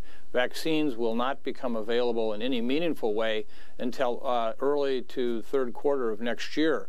And even then, half the U.S. population at this point is skeptical of even taking the vaccine. So what we have right now is a major problem in messaging. Wow. Dr. Kohli, that sounds like a serious warning. Why are the next 6 to 12 weeks going to be the darkest, in your opinion? Yeah, you know, it's really hard to hear, but I think this is going to be true. So the first reason is that we're headed into winter, which is colder. We know the virus transmits more efficiently and people are more likely to gather indoors. The second is the election is coming. It's political season and the politicians are using this mixed messaging to really leverage their political agendas, and that's confusing a lot of people. The third is the holidays are coming. You know, we all want to get together. We want to see our families. We want to travel. That's really the perfect setup to let this virus in. And then the fourth is that that the research regarding treatments has really started to peter out because we started focusing now so much on the vaccine that we're not really thinking much about the treatments. And then finally, you guys, we all have mitigation fatigue. We're tired. We've been doing this forever, and we've gotten numb to those numbers. We've gotten numb to hearing how many Americans are dying, and we just don't care anymore. Wow. Dr. Coley, he mentioned the problem with messaging. A perfect example is that Twitter just removed a tweet from Dr. Atlas. We were talking about this earlier. The White House own coronavirus task force advisor that undermined the importance of face masks. What do we do about the constant contradictions that everyone's doing, from the president, that everyone's doing?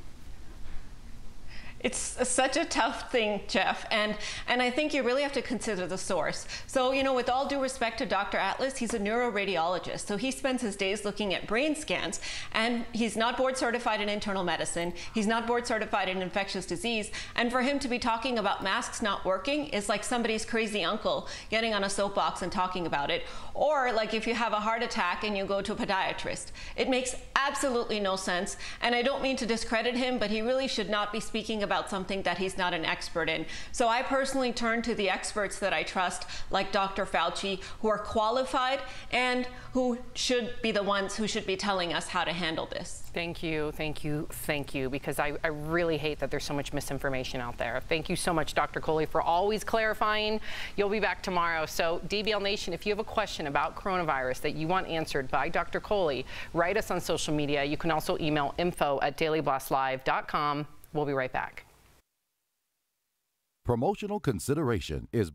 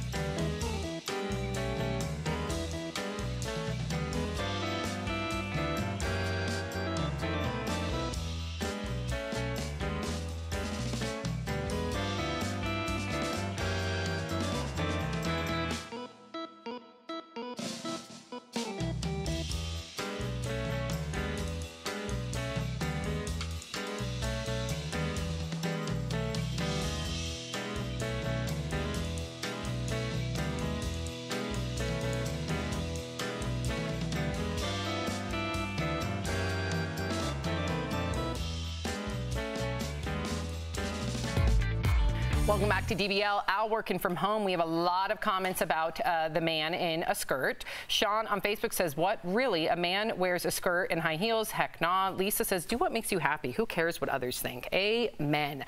Okay, so Jeff and Al, would either of you consider coming into work with a skirt and heels on? Would you?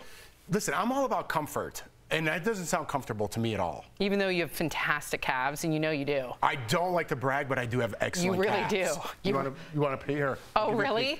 It's that easy? It's that easy. Here, check that out. Okay, you don't need to flex. Well, I'm not. That's just how they look. Show them off. I'm waiting for you to say, Al.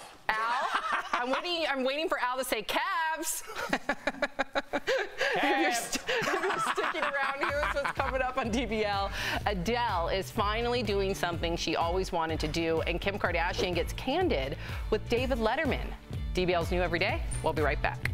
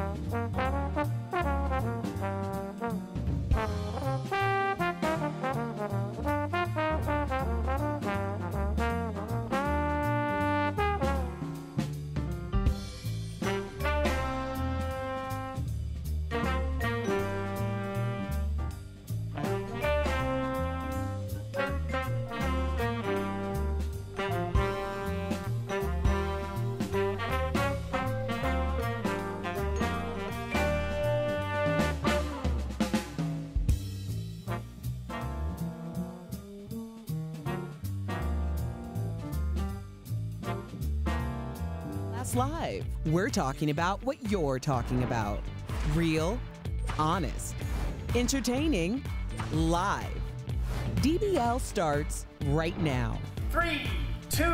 Welcome to DBL. I'm Sam here with Jeff. Al joining us from home. Let's get right to it. Kim Kardashian is opening up about how the O.J. Simpson trial impacted her.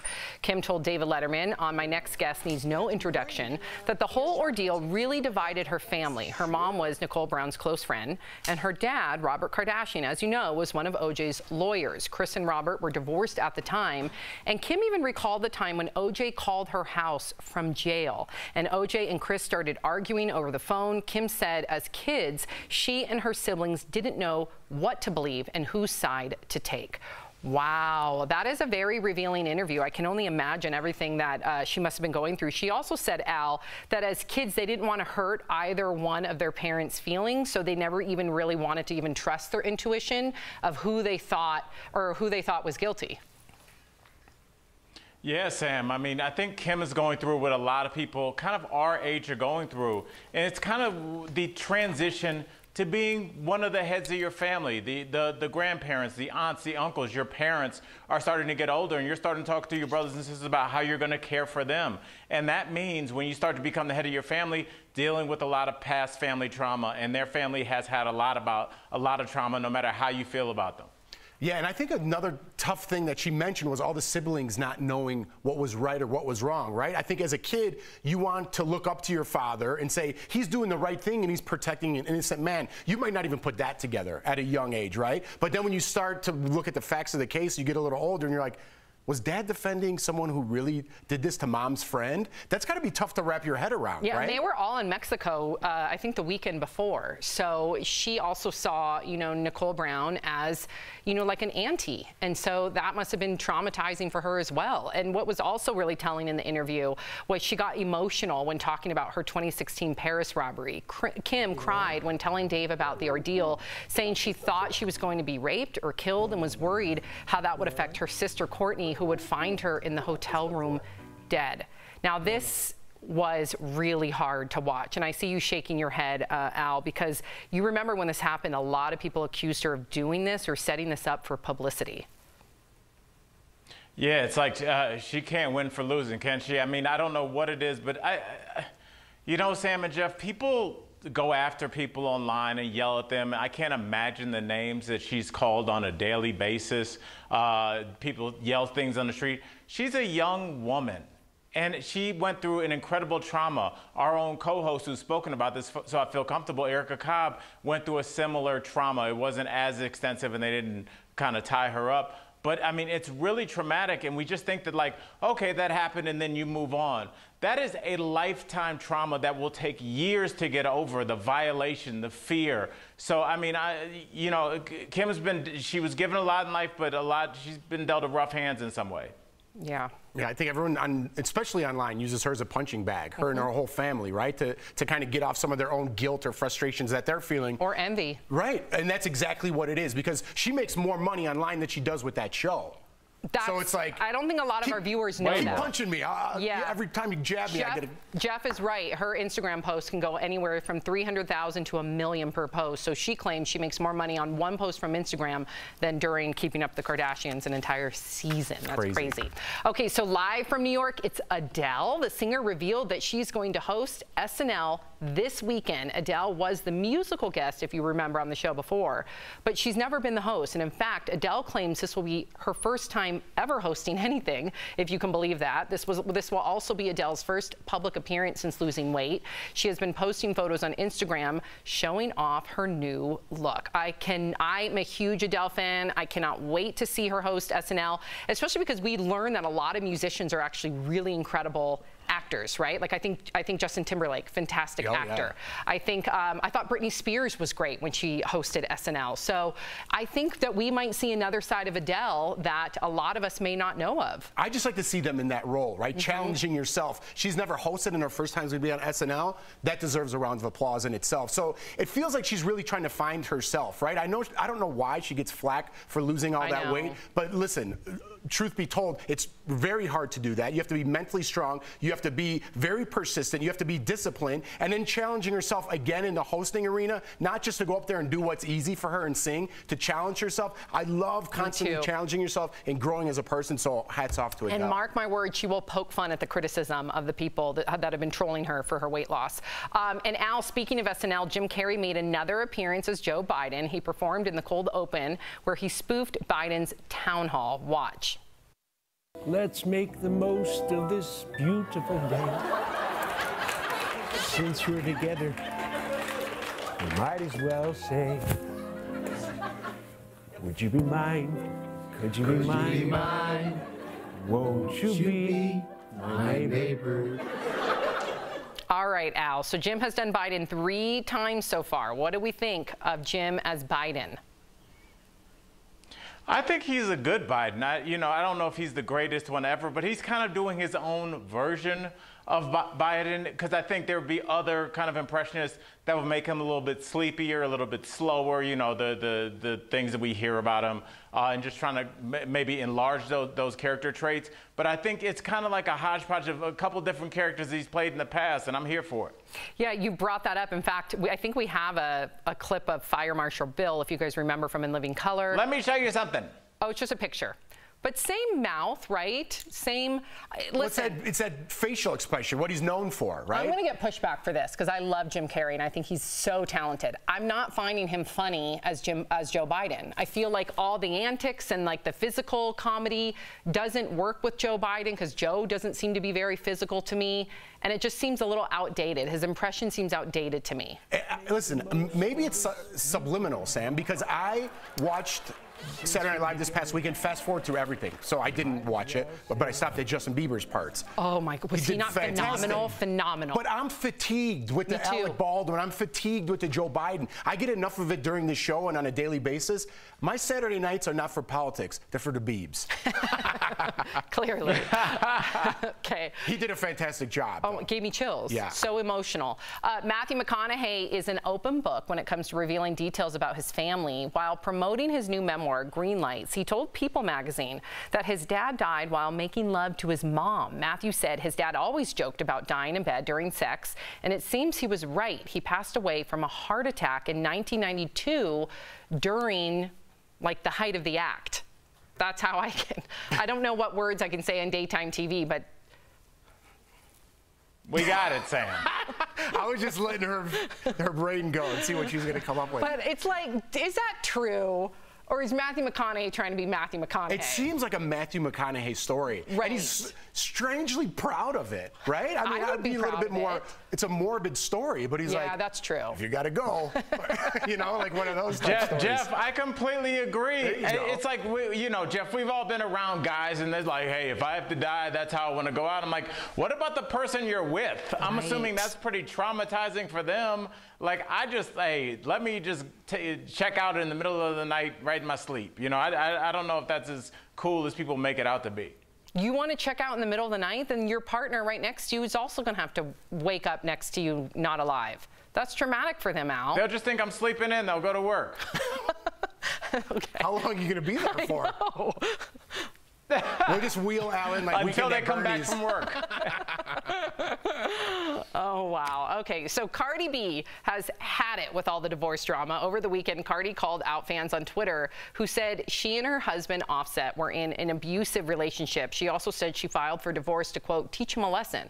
Cardi later deleted her Twitter account after claiming her fans were harassing Offset. She also said she never put her divorce out in the public, saying it was actually revealed by a court clerk. I feel bad for Cardi B here because she's constantly having to defend herself on social media, and people would say, well, stay off it, Cardi B. Well, when people are saying things about your relationship that it's abusive, you're going to want to defend that. And I think that's the worst thing you could do. And again, to each their own, right? At least for me, it's the worst thing you could do to try to clap back or try to explain yourself in any way, because there is no conversation about anything on social media, right? If you say, hey, you know what, the president has a point here, you're racist. Well, the conversation's over, pretty much, right? So to try to defend your relationship and why you went with someone and why you got divorced, how about they have kids? How about it's their own life and it's not for you to judge? But social media gives people this, I don't know what it is, this sickness that they all of a sudden can impact your life. I'm telling you, it's crazy to me. Jeff, I'm going to push back a little bit because I don't know if you saw what Cardi B tweeted. I think it was towards the middle of last week. But, you know, fans were coming at her like, how could you get back with Offset? And she said, and I'm going to paraphrase this and clean it up. She just basically said, look, I'm the Cardi B you've known forever. Before I was famous, I was a dancer. I'm a crazy Dominican woman. And, you know, so she kind of defended herself by saying, when you look for logic and reason in terms of why people are doing things, don't look to me. I'm your wild, fun friend. So don't come at me like, why wasn't I pragmatic in addressing my relationship? Is it the right thing to do? Only those two people know. But I do like the fact that she's like, hey, y'all, I'm crazy. That's why y'all love me. That's why you guys follow me. So don't act like I'm supposed to handle this like a psychologist now. That's also her privilege to be able to have a divorce, because divorces are expensive, to hire an attorney as like a aha to her husband. Like, she pretty much said in her tweets that she never wanted to go through with the divorce. She just wanted it to be like a, you know what I mean? I'm gonna get you. Yes. It's like you win the fight. I don't know. I don't know if there's any winners when you put your things out. I'm not saying it's right, but that's also her privilege. She can just utilize an attorney, and, you know, people that don't have money can't just be like, I'm gonna hire an attorney and I'm gonna scare my husband. People that don't have money can print out a fake divorce decree. All you need is LegalZoom. And then have like your friend serve it, pretend serve it. Yeah. Well, you're going to go and through then all you that win trouble? that fight. It's a lot of trouble. But yeah, you won the fight then. You won the fight. Okay, so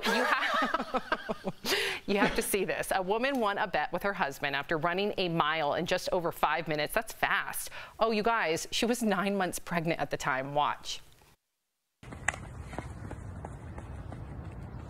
It's a big belly.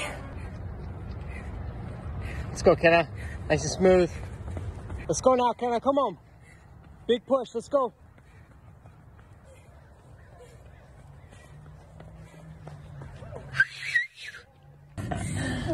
I owe you $100. Good job. Whoa. McKenna Miller, first of all, both of her doctors said A-OK. So she was given the blessing. I'm glad you clarified that, yes. because it's kind of weird to watch in a way. Yeah, I was hobbling at 9 months. In a way, Jeff, I would say so. Yeah, I'm trying to, Why? You're being too nice. Jeff, that's a bad idea. She could fall. She could induce labor. This guy's telling her to push. I'm like, you might not want her to do that. Like, what are you doing? She should be relaxing and getting ready to bring new life into the world. But she's an avid runner. This is what she does, and she made sure that, first of all, she ran her entire pregnancy. So that baby is fully used to this. But Al, both of her doctors gave her the thumbs up. So who are we to judge? I don't know. It's all good till it's not. Did her doctors guarantee she wouldn't fall? Come on, man. Relax. Watch some Daily Blast Live and start running again after you had that baby. Don't tell her what to do. Today's her due date. Good luck. We'll be right back. Tomorrow on D. 2 stars from The Fresh Prince of Bel-Air, Karen Parsons and Daphne Maxwell-Reid.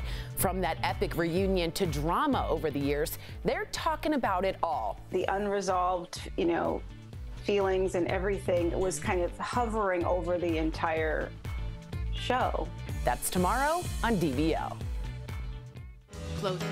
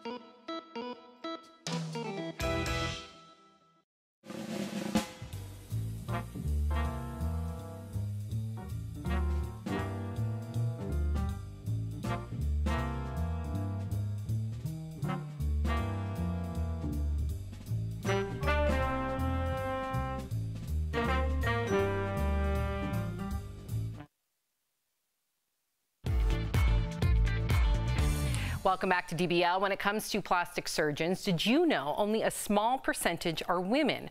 Dr. Kat from E's Dr. 90210 is spilling all the secrets about what it's like working as one of the top surgeons in Hollywood. Lindsay caught up with her earlier in today's DBL Spotlight. Beverly Hills is the mecca of plastic surgery, but only 15% of plastic surgeons are women. That makes us a cut above the rest. Dr. Kat Begovic, thank you so much for joining DBL. So we are so excited about Dr. 90210, which follows the life of yourself and 4 female surgeons in Beverly Hills. We usually see men as plastic surgeons, so why do you think it's so important that we see females during this series? You know, I don't know if you know this, but less than 15% of board certified plastic surgeons are women. And, you know, as a mom, and also just from, you know, knowing my experiences growing up and never seeing women, you know, as a surgeon or as a plastic surgeon, I think that this is just an amazing opportunity for young girls and women out there to know that, hey, you know, we can be doctors too, or we can be plastic surgeons too. Who knows better than a woman what a woman wants to feel like? Absolutely. So as a female surgeon, are there things you do differently than male surgeons would? And also, how do you put your patients at ease? Well, I think that being a woman, and for myself also being a plastic surgery patient, I think that that does help patients feel more comfortable, especially the female patients, in terms of opening up. Now on the show, you deal with all different types of surgeries. So I have to ask you, what's the craziest request you've ever fulfilled? Well, 2 things. One, I have had patients show me this just extreme photoshopped, you know, BBL, which is Brazilian butt lift result, where, you know, the waist was just, you know, super tiny, the butt was super giant, and it was really obvious that the picture had been photoshopped. And, you know, it's my responsibility as a doctor to say, you know what, this is not realistic. And also, it's just not safe to do that. Now, people might not know this, but you're actually known as the pioneer of vaginal cosmetic surgery. And you've had celebrities like Jessie Peralta from Pussycat Dolls come to you for this. How did that come about?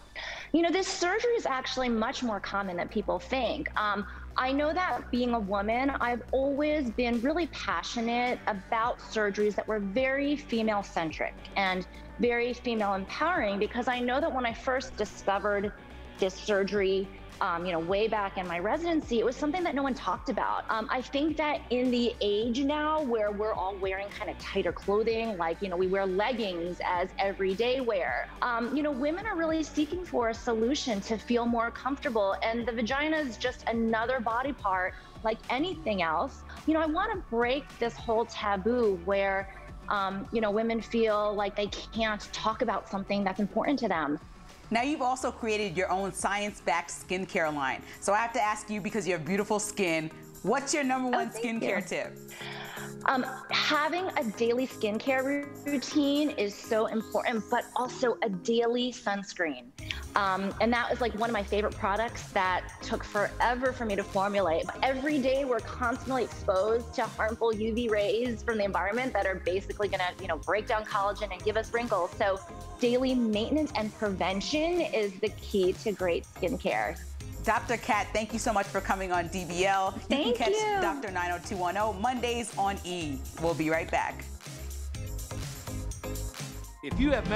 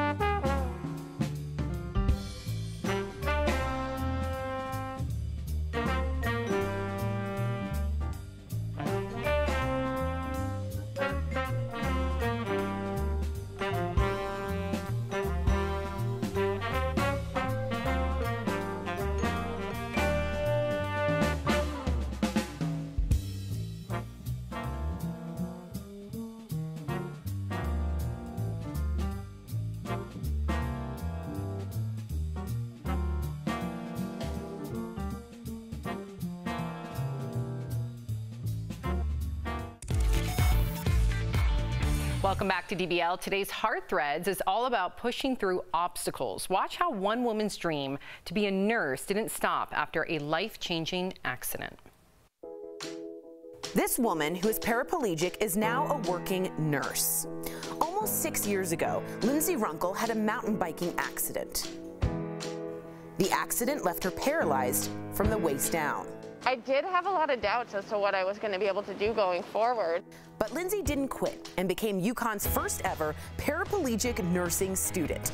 Now she's working as a nurse at Yale New Haven Hospital. And then just getting a job, it kind of really brought it all together, that like all this hard work that I put in and all this like positive energy that I put towards this is really, it's paid off, and now I'm able to work and I don't feel like I'm in a wheelchair. Lindsay inspires her coworkers and patients alike.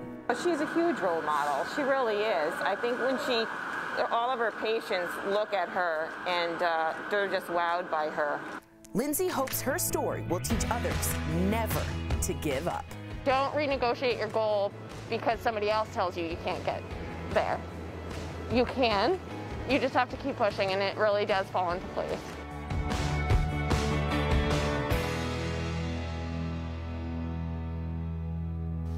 We'll be right back. Promotional consideration is brought to you by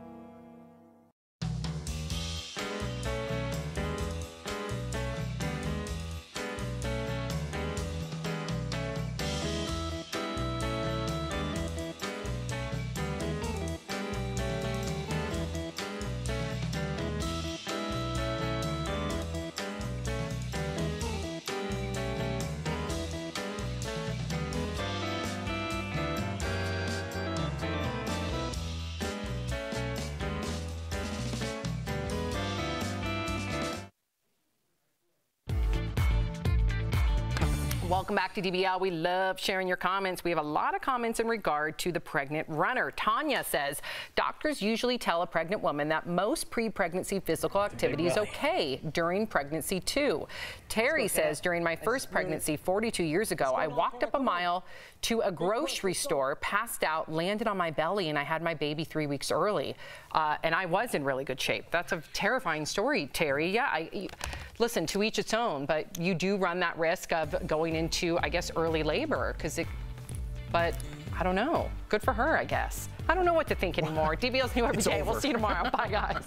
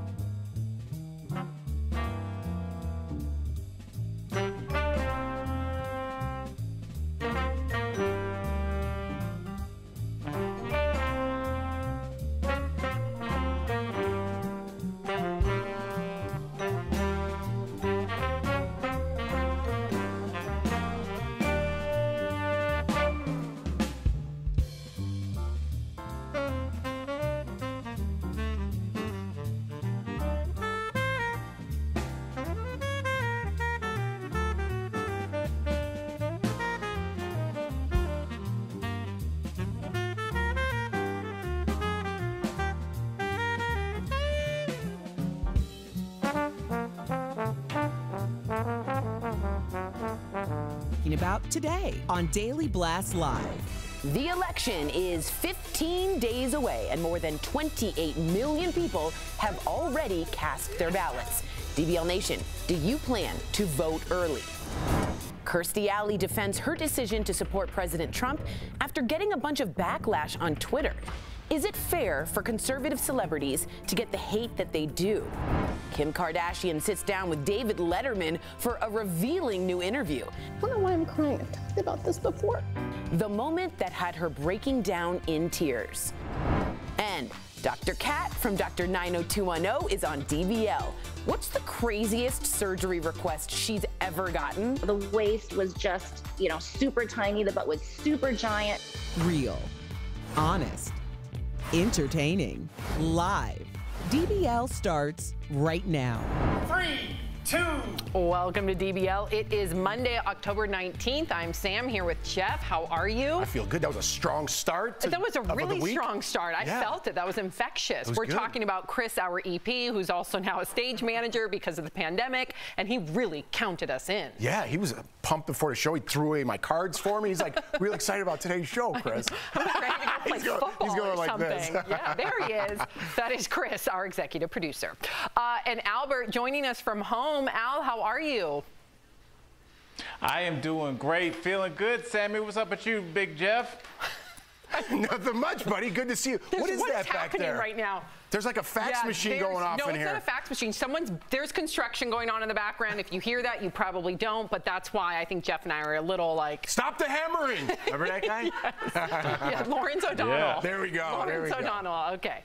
All right. So can you guys believe it? We're just 15 days away from the election. Already more than 28 million voters have reportedly cast their ballot, which is a huge number this early on. In fact, fact, it's more than 6 times the number of votes cast by this point in 2016. This morning, long lines of people turned out for the first day of early voting in Florida. Look at that. This time-lapse video is from Miami. And if you do decide to vote in person on Election Day, one thing you may see, armed poll watchers. So what is this, okay? Who are they? Why are they there? Well, they are supposedly there to look out for voter fraud, but some worry that they may actually intimidate voters. So DBL Nation, we want to know how you plan to vote. Are you mailing in your ballot? Are you voting earlier? Are you waiting until Election Day? This noise in the background, I can't. Go to dblvote.com. Tell us your plan. Okay, so Jeff, you and I were actually having this discussion right before Chris, our EP, so aggressively counted us in. What are you going to do? So I'm just going to mail it in. You know what I mean? It's Halloween. There's a lot of weirdos running around. I don't know if they're in costumes or... Listen, I don't want to go near that ballot box. I don't want to go... I'm just going to mail it. What's happening at the ballot box? Is there some, like, epidemic that I'm unaware of? I don't even know if someone with a gotcha YouTube show is going to jump out.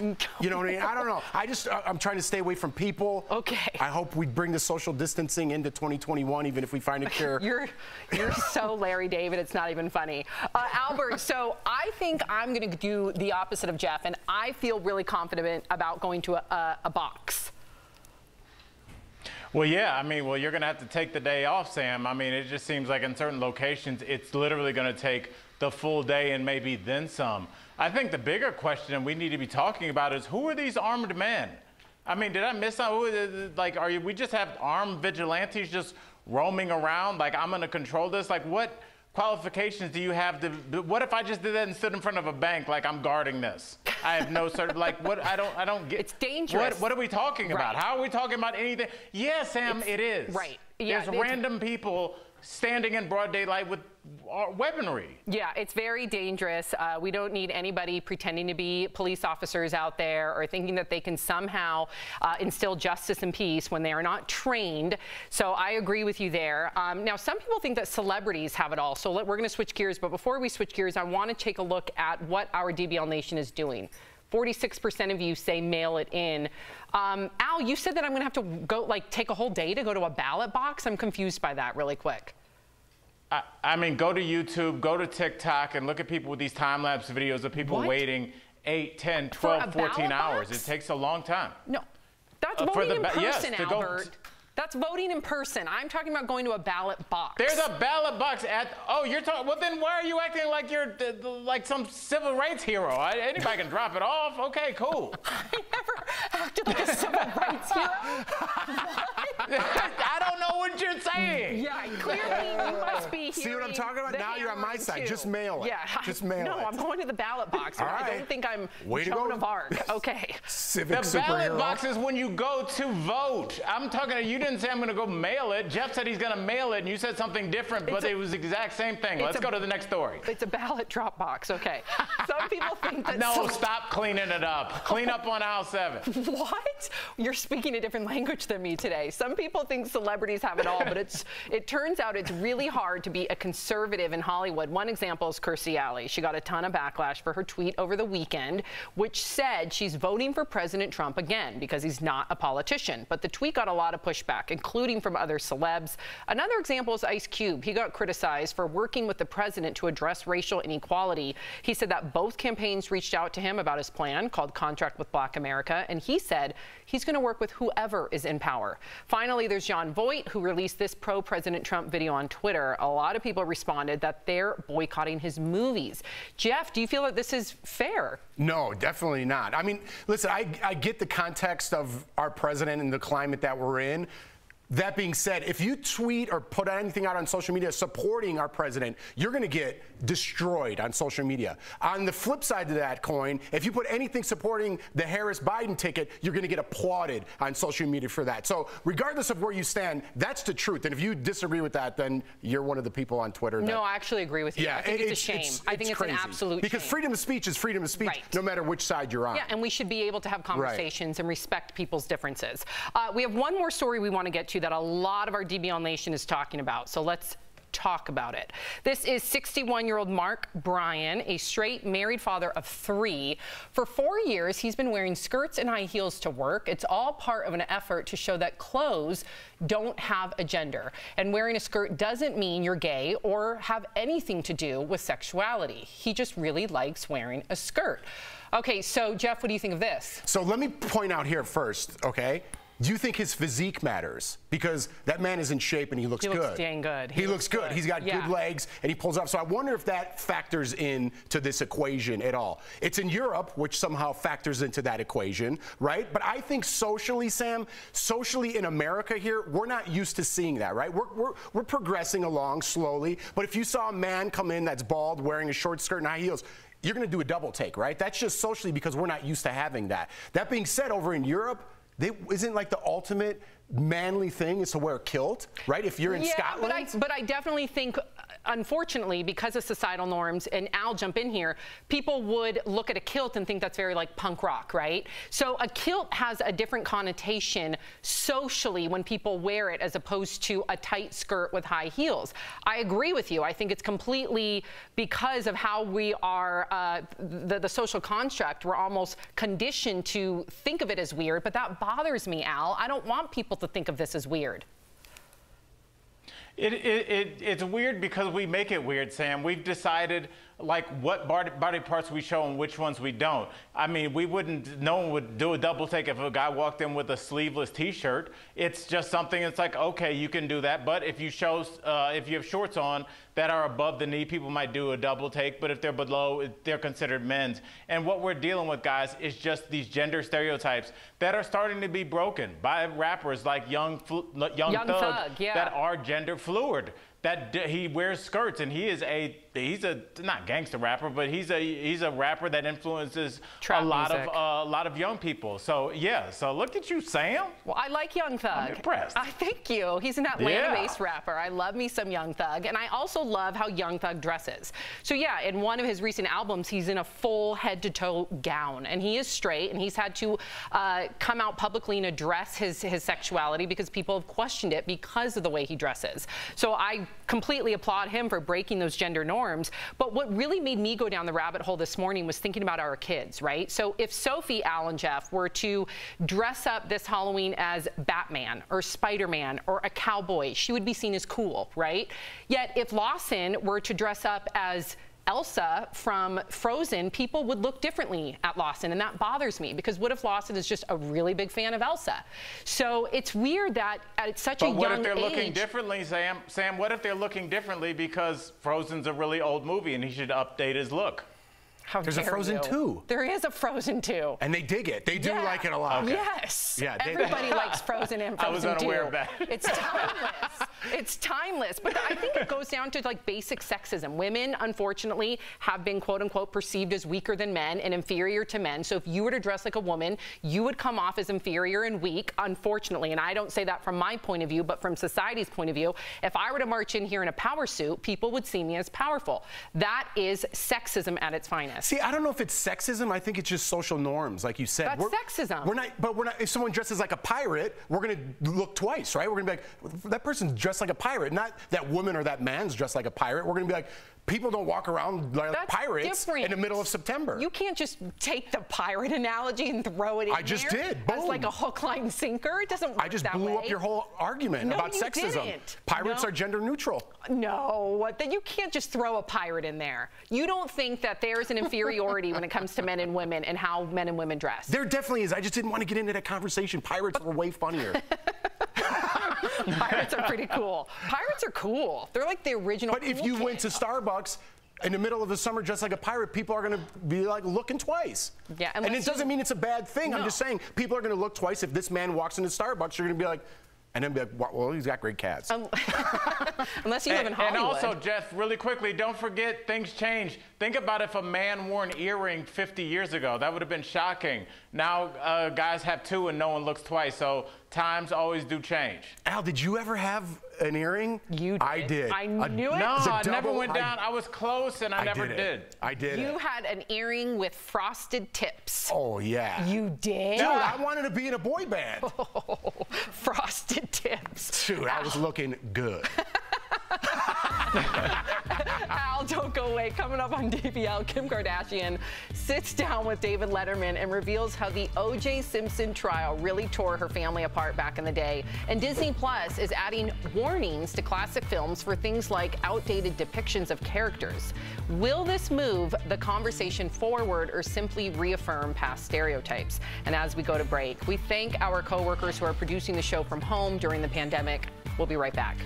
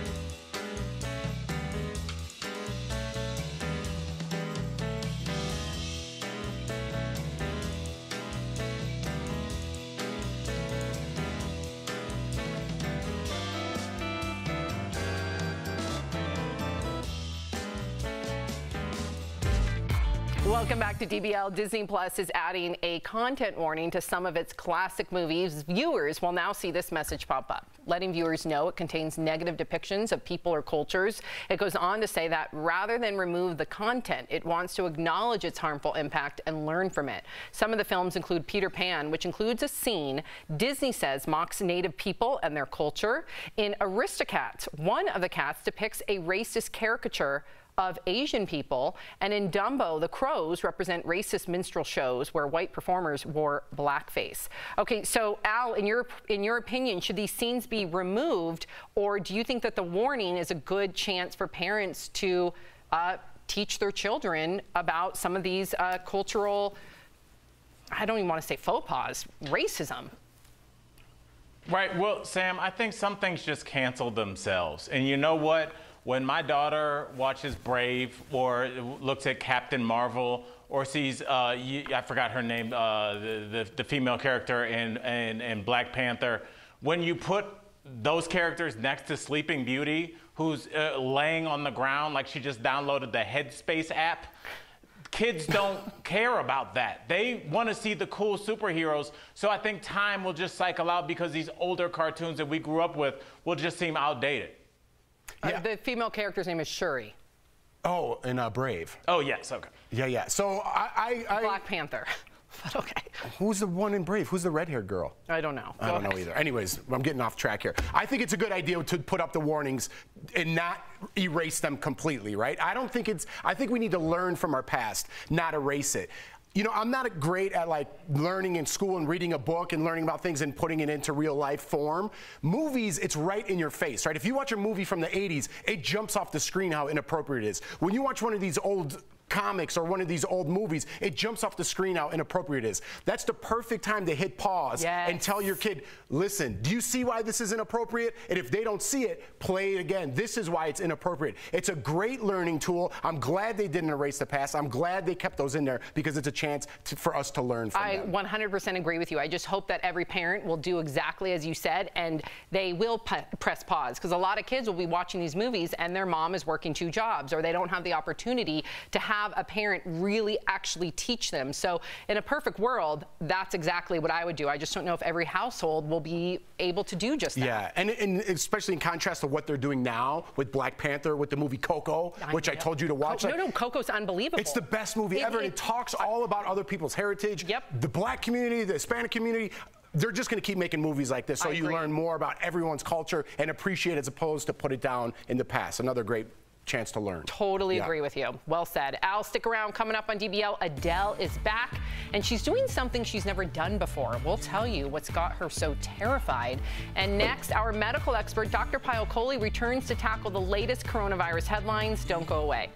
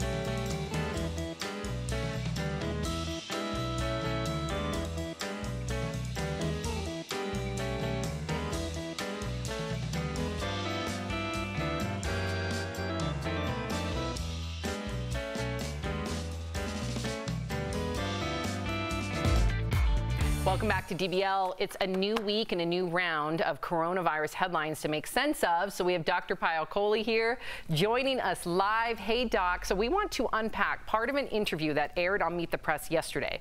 Take a look at what the director of the Center for Infectious Disease Research at the University of Minnesota said. The next 6 to 12 weeks are going to be the darkest of the entire pandemic. Vaccines will not become available in any meaningful way until early to third quarter of next year. And even then, half the U.S. population at this point is skeptical even taking the vaccine. So what we have right now is a major problem in messaging. Wow. Dr. Kohli, that sounds like a serious warning. Why are the next 6 to 12 weeks going to be the darkest, in your opinion? Yeah, you know, it's really hard to hear, but I think this is going to be true. So the first reason is that we're headed into winter, which is colder. We know the virus transmits more efficiently and people are more likely to gather indoors. The second is the election is coming. It's political season and the politicians are using this mixed messaging to really leverage their political agendas, and that's confusing a lot of people. The third is the holidays are coming. You know, we all want to get together. We want to see our families. We want to travel. That's really the perfect setup to let this virus in. And then the fourth is that the research regarding treatments has really started to peter out because we've started focusing now so much on the vaccine that we're not really thinking much about the treatments. And then finally, you guys, we all have mitigation fatigue. We're tired. We've been doing this forever, and we've gotten numb to those numbers. We've gotten numb to hearing how many Americans are dying, and we just don't care anymore. Wow. Dr. Coley, he mentioned the problem with messaging. A perfect example is that Twitter just removed a tweet from Dr. Atlas. We were talking about this earlier. The White House own coronavirus task force advisor that undermined the importance of face masks. What do we do about the constant contradictions that everyone's doing, from the president, that everyone's doing? It's such a tough thing, Jeff, and I think you really have to consider the source. So, you know, with all due respect to Dr. Atlas, he's a neuroradiologist, so he spends his days looking at brain scans, and he's not board certified in internal medicine, he's not board certified in infectious disease, and for him to be talking about masks not working is like somebody's crazy uncle getting on a soapbox and talking about it, or like if you have a heart attack and you go to a podiatrist. It makes absolutely no sense, and I don't mean to discredit him, but he really should not be speaking about something that he's not an expert in. So I personally turn to the experts that I trust, like Dr. Fauci, who are qualified and who should be the ones who should be telling us how to handle this. Thank you, thank you, thank you, because I really hate that there's so much misinformation out there. Thank you so much, Dr. Coley, for always clarifying. You'll be back tomorrow. So DBL Nation, if you have a question about coronavirus that you want answered by Dr. Coley, write us on social media. You can also email info@dailyblastlive.com. We'll be right back. Promotional consideration is brought to you by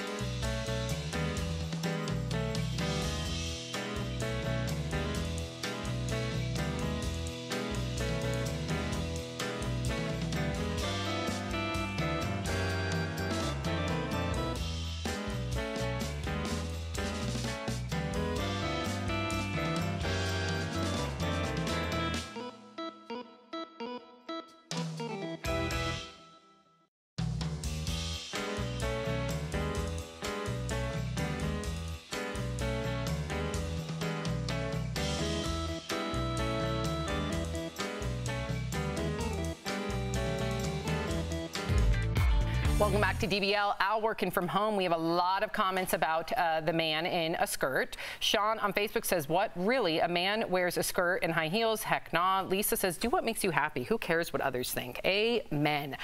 Okay, so Jeff and Al, would either of you consider coming into work with a skirt and heels on? Would you? Listen, I'm all about comfort. And that doesn't sound comfortable to me at all. Even though you have fantastic calves, and you know you do. I don't like to brag, but I do have excellent calves. You really do. You want to pay here? Oh, really? It's that easy? It's that easy. Here, check that out. Okay, you don't need to flex. Well, I'm not. That's just how they look. Show them off. I'm waiting for you to say, Al, I'm waiting for Al to say calves. If you're sticking around, here's what's coming up on DBL. Adele is finally doing something she always wanted to do, and Kim Kardashian gets candid with David Letterman. DBL's New Every Day. We'll be right back.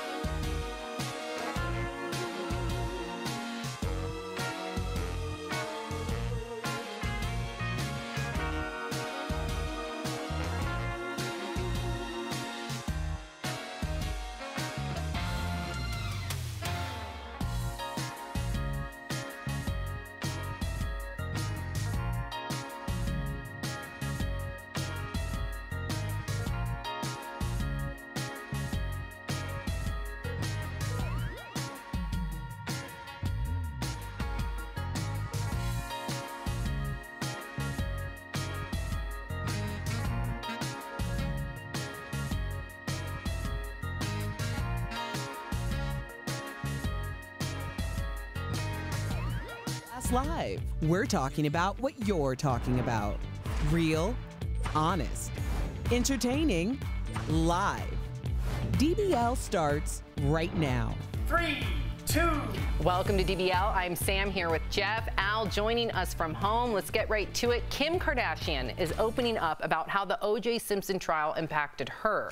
Kim told David Letterman, on My Next Guest Needs No Introduction, that the whole ordeal really divided her family. Her mom was Nicole Brown's close friend, and her dad, Robert Kardashian, as you know, was one of O.J.'s lawyers. Chris and Robert were divorced at the time, and Kim even recalled the time when O.J. called her house from jail, and O.J. and Chris started arguing over the phone. Kim said as kids, she and her siblings didn't know what to believe and whose side to take.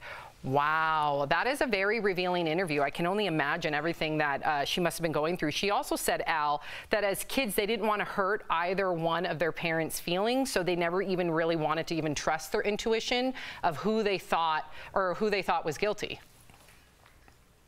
Yeah, Sam. I mean, I think Kim is going through what a lot of people kind of our age are going through. And it's kind of the transition to being one of the heads of your family. The grandparents, the aunts, the uncles, your parents are starting to get older, and you're starting to talk to your brothers and sisters about how you're going to care for them.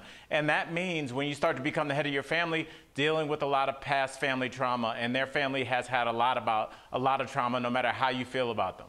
Yeah, and I think another tough thing that she mentioned was all the siblings not knowing what was right or what was wrong, right? I think as a kid, you want to look up to your father and say, he's doing the right thing and he's protecting an innocent man. You might not even put that together at a young age, right? But then when you start to look at the facts of the case, you get a little older and you're like, Was dad defending someone who really did this to mom's friend? That's got to be tough to wrap your head around, yeah, right? They were all in Mexico, I think the weekend before. So she also saw, Nicole Brown as, like an auntie. And so that must have been traumatizing for her as well. And what was also really telling in the interview was she got emotional when talking about her 2016 Paris robbery.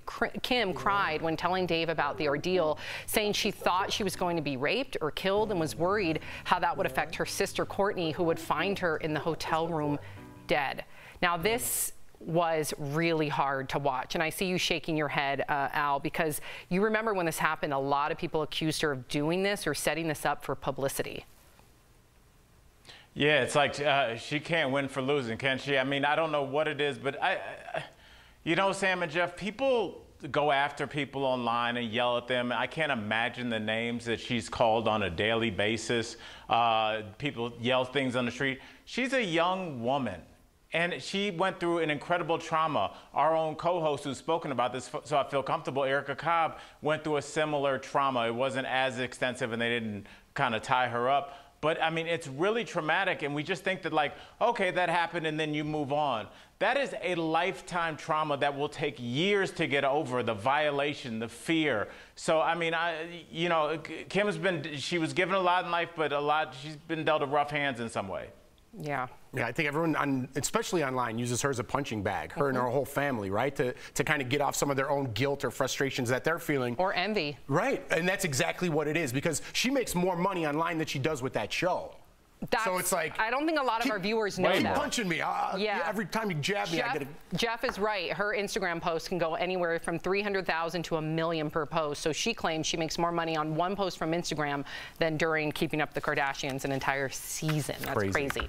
Okay, so live from New York, it's Adele. The singer revealed that she's going to host SNL this weekend. Adele was the musical guest, if you remember, on the show before, but she's never been the host. And in fact, Adele claims this will be her first time ever hosting anything, if you can believe that. This will also be Adele's first public appearance since losing weight. She has been posting photos on Instagram showing off her new look. I'm a huge Adele fan. I cannot wait to see her host SNL, especially because we learned that a lot of musicians are actually really incredible actors, right? Like I think Justin Timberlake, fantastic actor.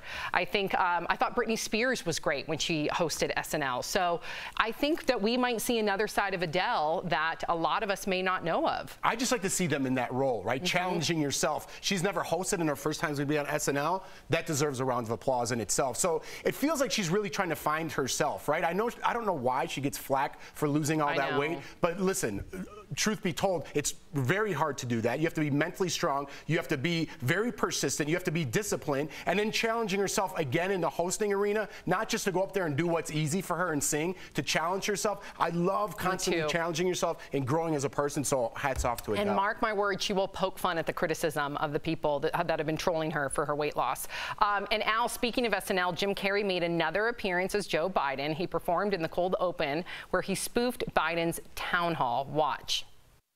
Let's make the most of this beautiful day.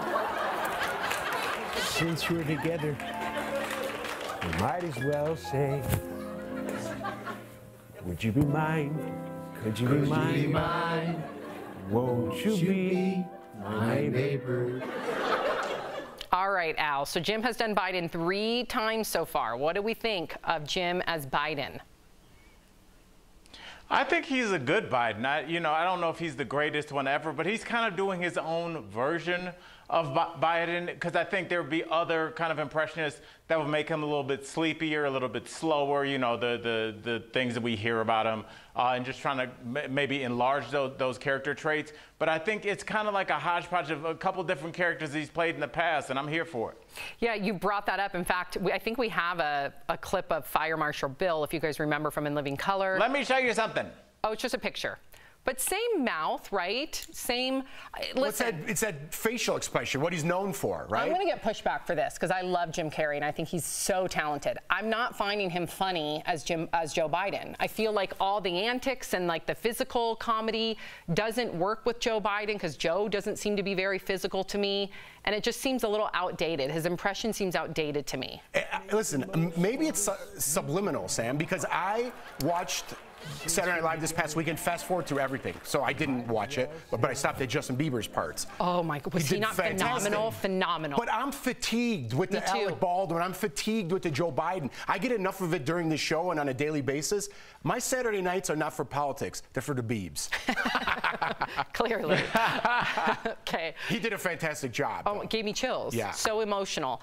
Matthew McConaughey is an open book when it comes to revealing details about his family. While promoting his new memoir, Green Lights, he told People magazine that his dad died while making love to his mom. Matthew said his dad always joked about dying in bed during sex, and it seems he was right. He passed away from a heart attack in 1992 during, like, the height of the act.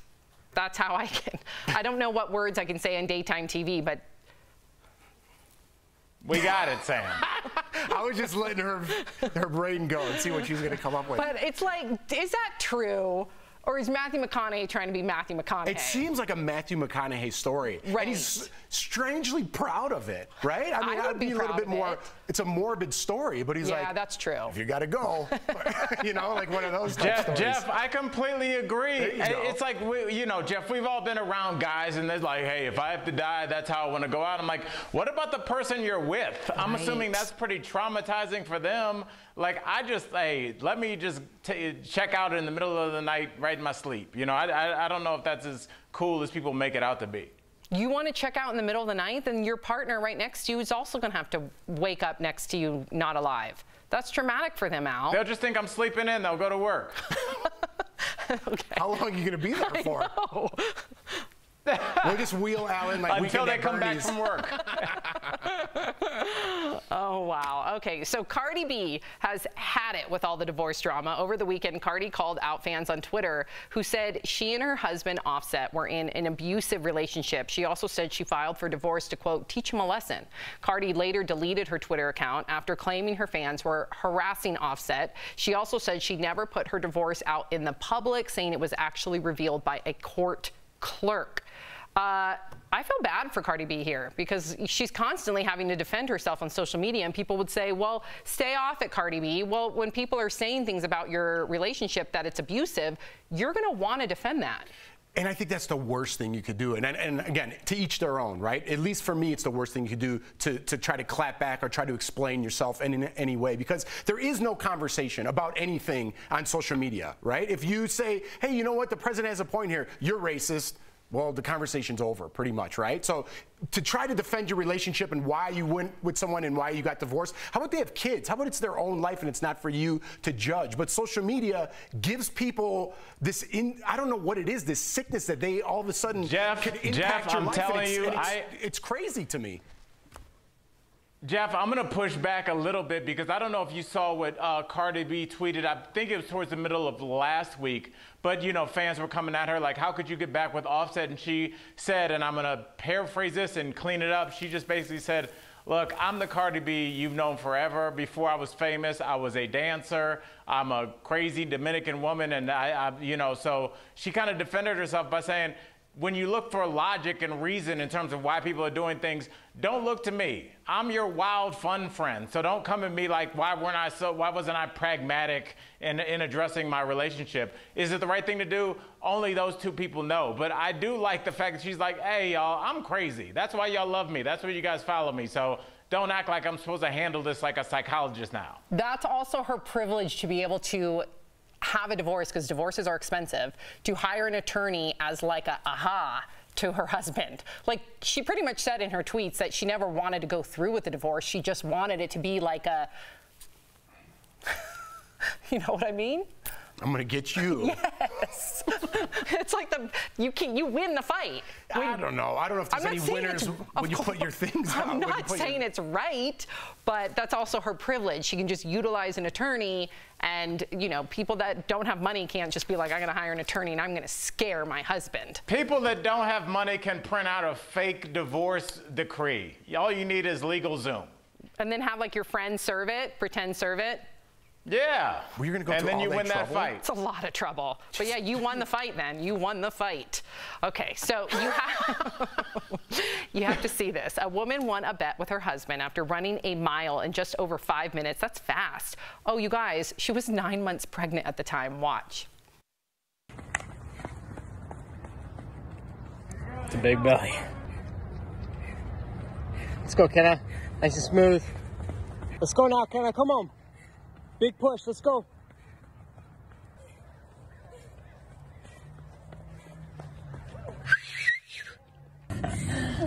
I owe you $100. Good job. Whoa. McKenna Miller, first of all, both of her doctors said A-OK. So she was given the blessing. I'm glad you clarified that, yes. because it's kind of weird to watch in a way. Yeah, I was hobbling at 9 months. In a way, Jeff, I would say so. Yeah, I'm trying to, you know, why? You're being too nice. Jeff, that's a bad idea. She could fall. She could induce labor. This guy's telling her to push. I'm like, you might not want her to do that. Like, what are you doing? She should be relaxing and getting ready to bring new life into the world. But she's an avid runner. This is what she does, and she made sure that, first of all, she ran her entire pregnancy. So that baby is fully used to this. But Al, both of her doctors said, gave her the thumbs up. So who are we to judge? I don't know. It's all good till it's not. Did her doctors guarantee she wouldn't fall? Come on, man. Relax. Watch some Daily Blast Live and start running again after you had that baby. Don't tell her what to do. Today's her due date. Good luck. We'll be right back. Tomorrow on DBL, 2 stars from The Fresh Prince of Bel-Air, Karen Parsons and Daphne Maxwell-Reid. From that epic reunion to drama over the years, they're talking about it all. The unresolved, you know, feelings and everything was kind of hovering over the entire show. That's tomorrow on DBL.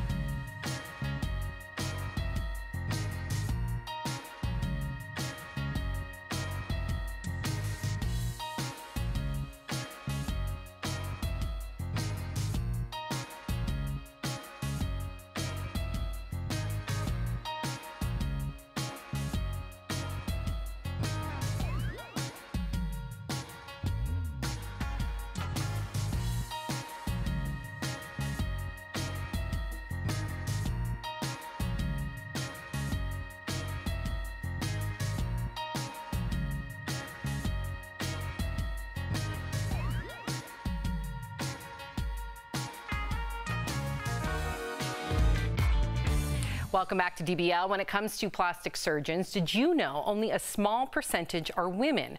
Dr. Kat from E's Dr. 90210 is spilling all the secrets about what it's like working as one of the top surgeons in Hollywood. Lindsay caught up with her earlier in today's DBL Spotlight. Beverly Hills is the mecca of plastic surgery, but only 15% of plastic surgeons are women. That makes us a cut above the rest.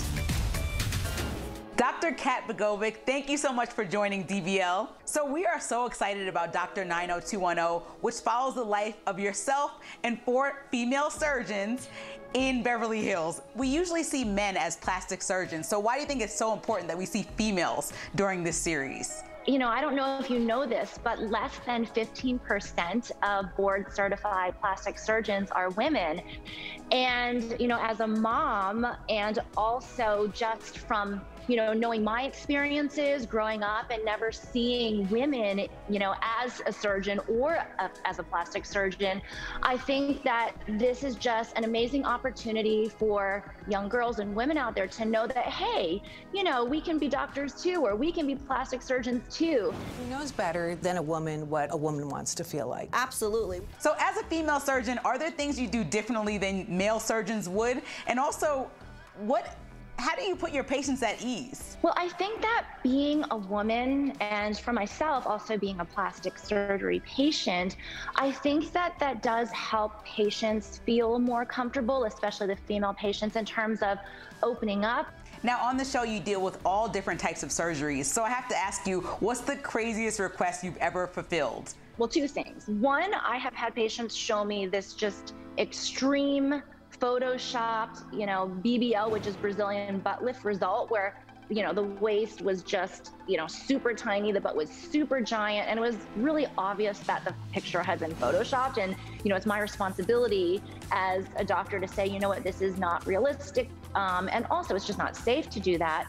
Now, people might not know this, but you're actually known as the pioneer of vaginal cosmetic surgery. And you've had celebrities like Jessie Peralta from Pussycat Dolls come to you for this. How did that come about? You know, this surgery is actually much more common than people think.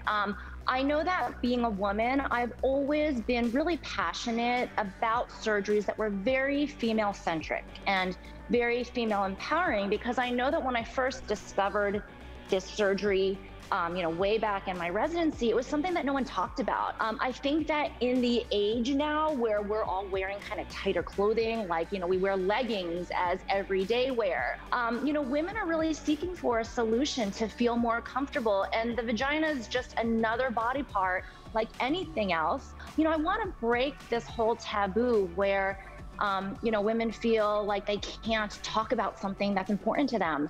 Now, you've also created your own science-backed skincare line. So I have to ask you, because you have beautiful skin, what's your #1 skincare tip? Having a daily skincare routine is so important, but also a daily sunscreen. And that was like one of my favorite products that took forever for me to formulate. Every day we're constantly exposed to harmful UV rays from the environment that are basically gonna, you know, break down collagen and give us wrinkles. So daily maintenance and prevention is the key to great skincare. Dr. Kat, thank you so much for coming on DBL. You can catch Dr. 90210 Mondays on E. We'll be right back.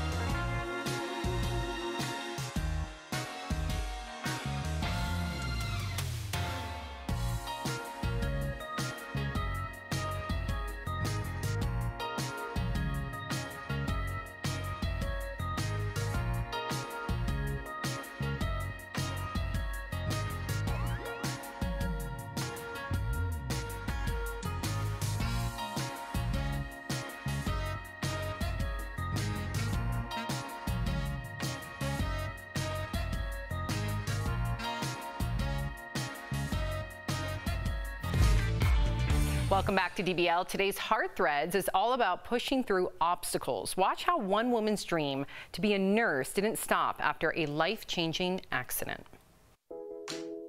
This woman, who is paraplegic, is now a working nurse. Almost 6 years ago, Lindsay Runkle had a mountain biking accident.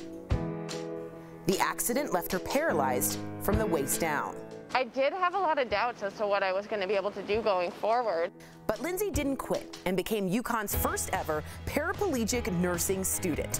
Now she's working as a nurse at Yale New Haven Hospital. And then just getting a job, it kind of really brought it all together that like all this hard work that I put in and all this like positive energy that I put towards this is really, it's paid off, and now I'm able to work and I don't feel like I'm in a wheelchair. Lindsay inspires her coworkers and patients alike. She's a huge role model. She really is. I think when all of her patients look at her and they're just wowed by her. Lindsay hopes her story will teach others never to give up. Don't renegotiate your goal because somebody else tells you you can't get there. You can.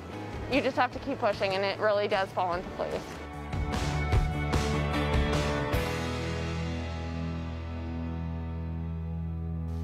We'll be right back. Promotional consideration is brought to you by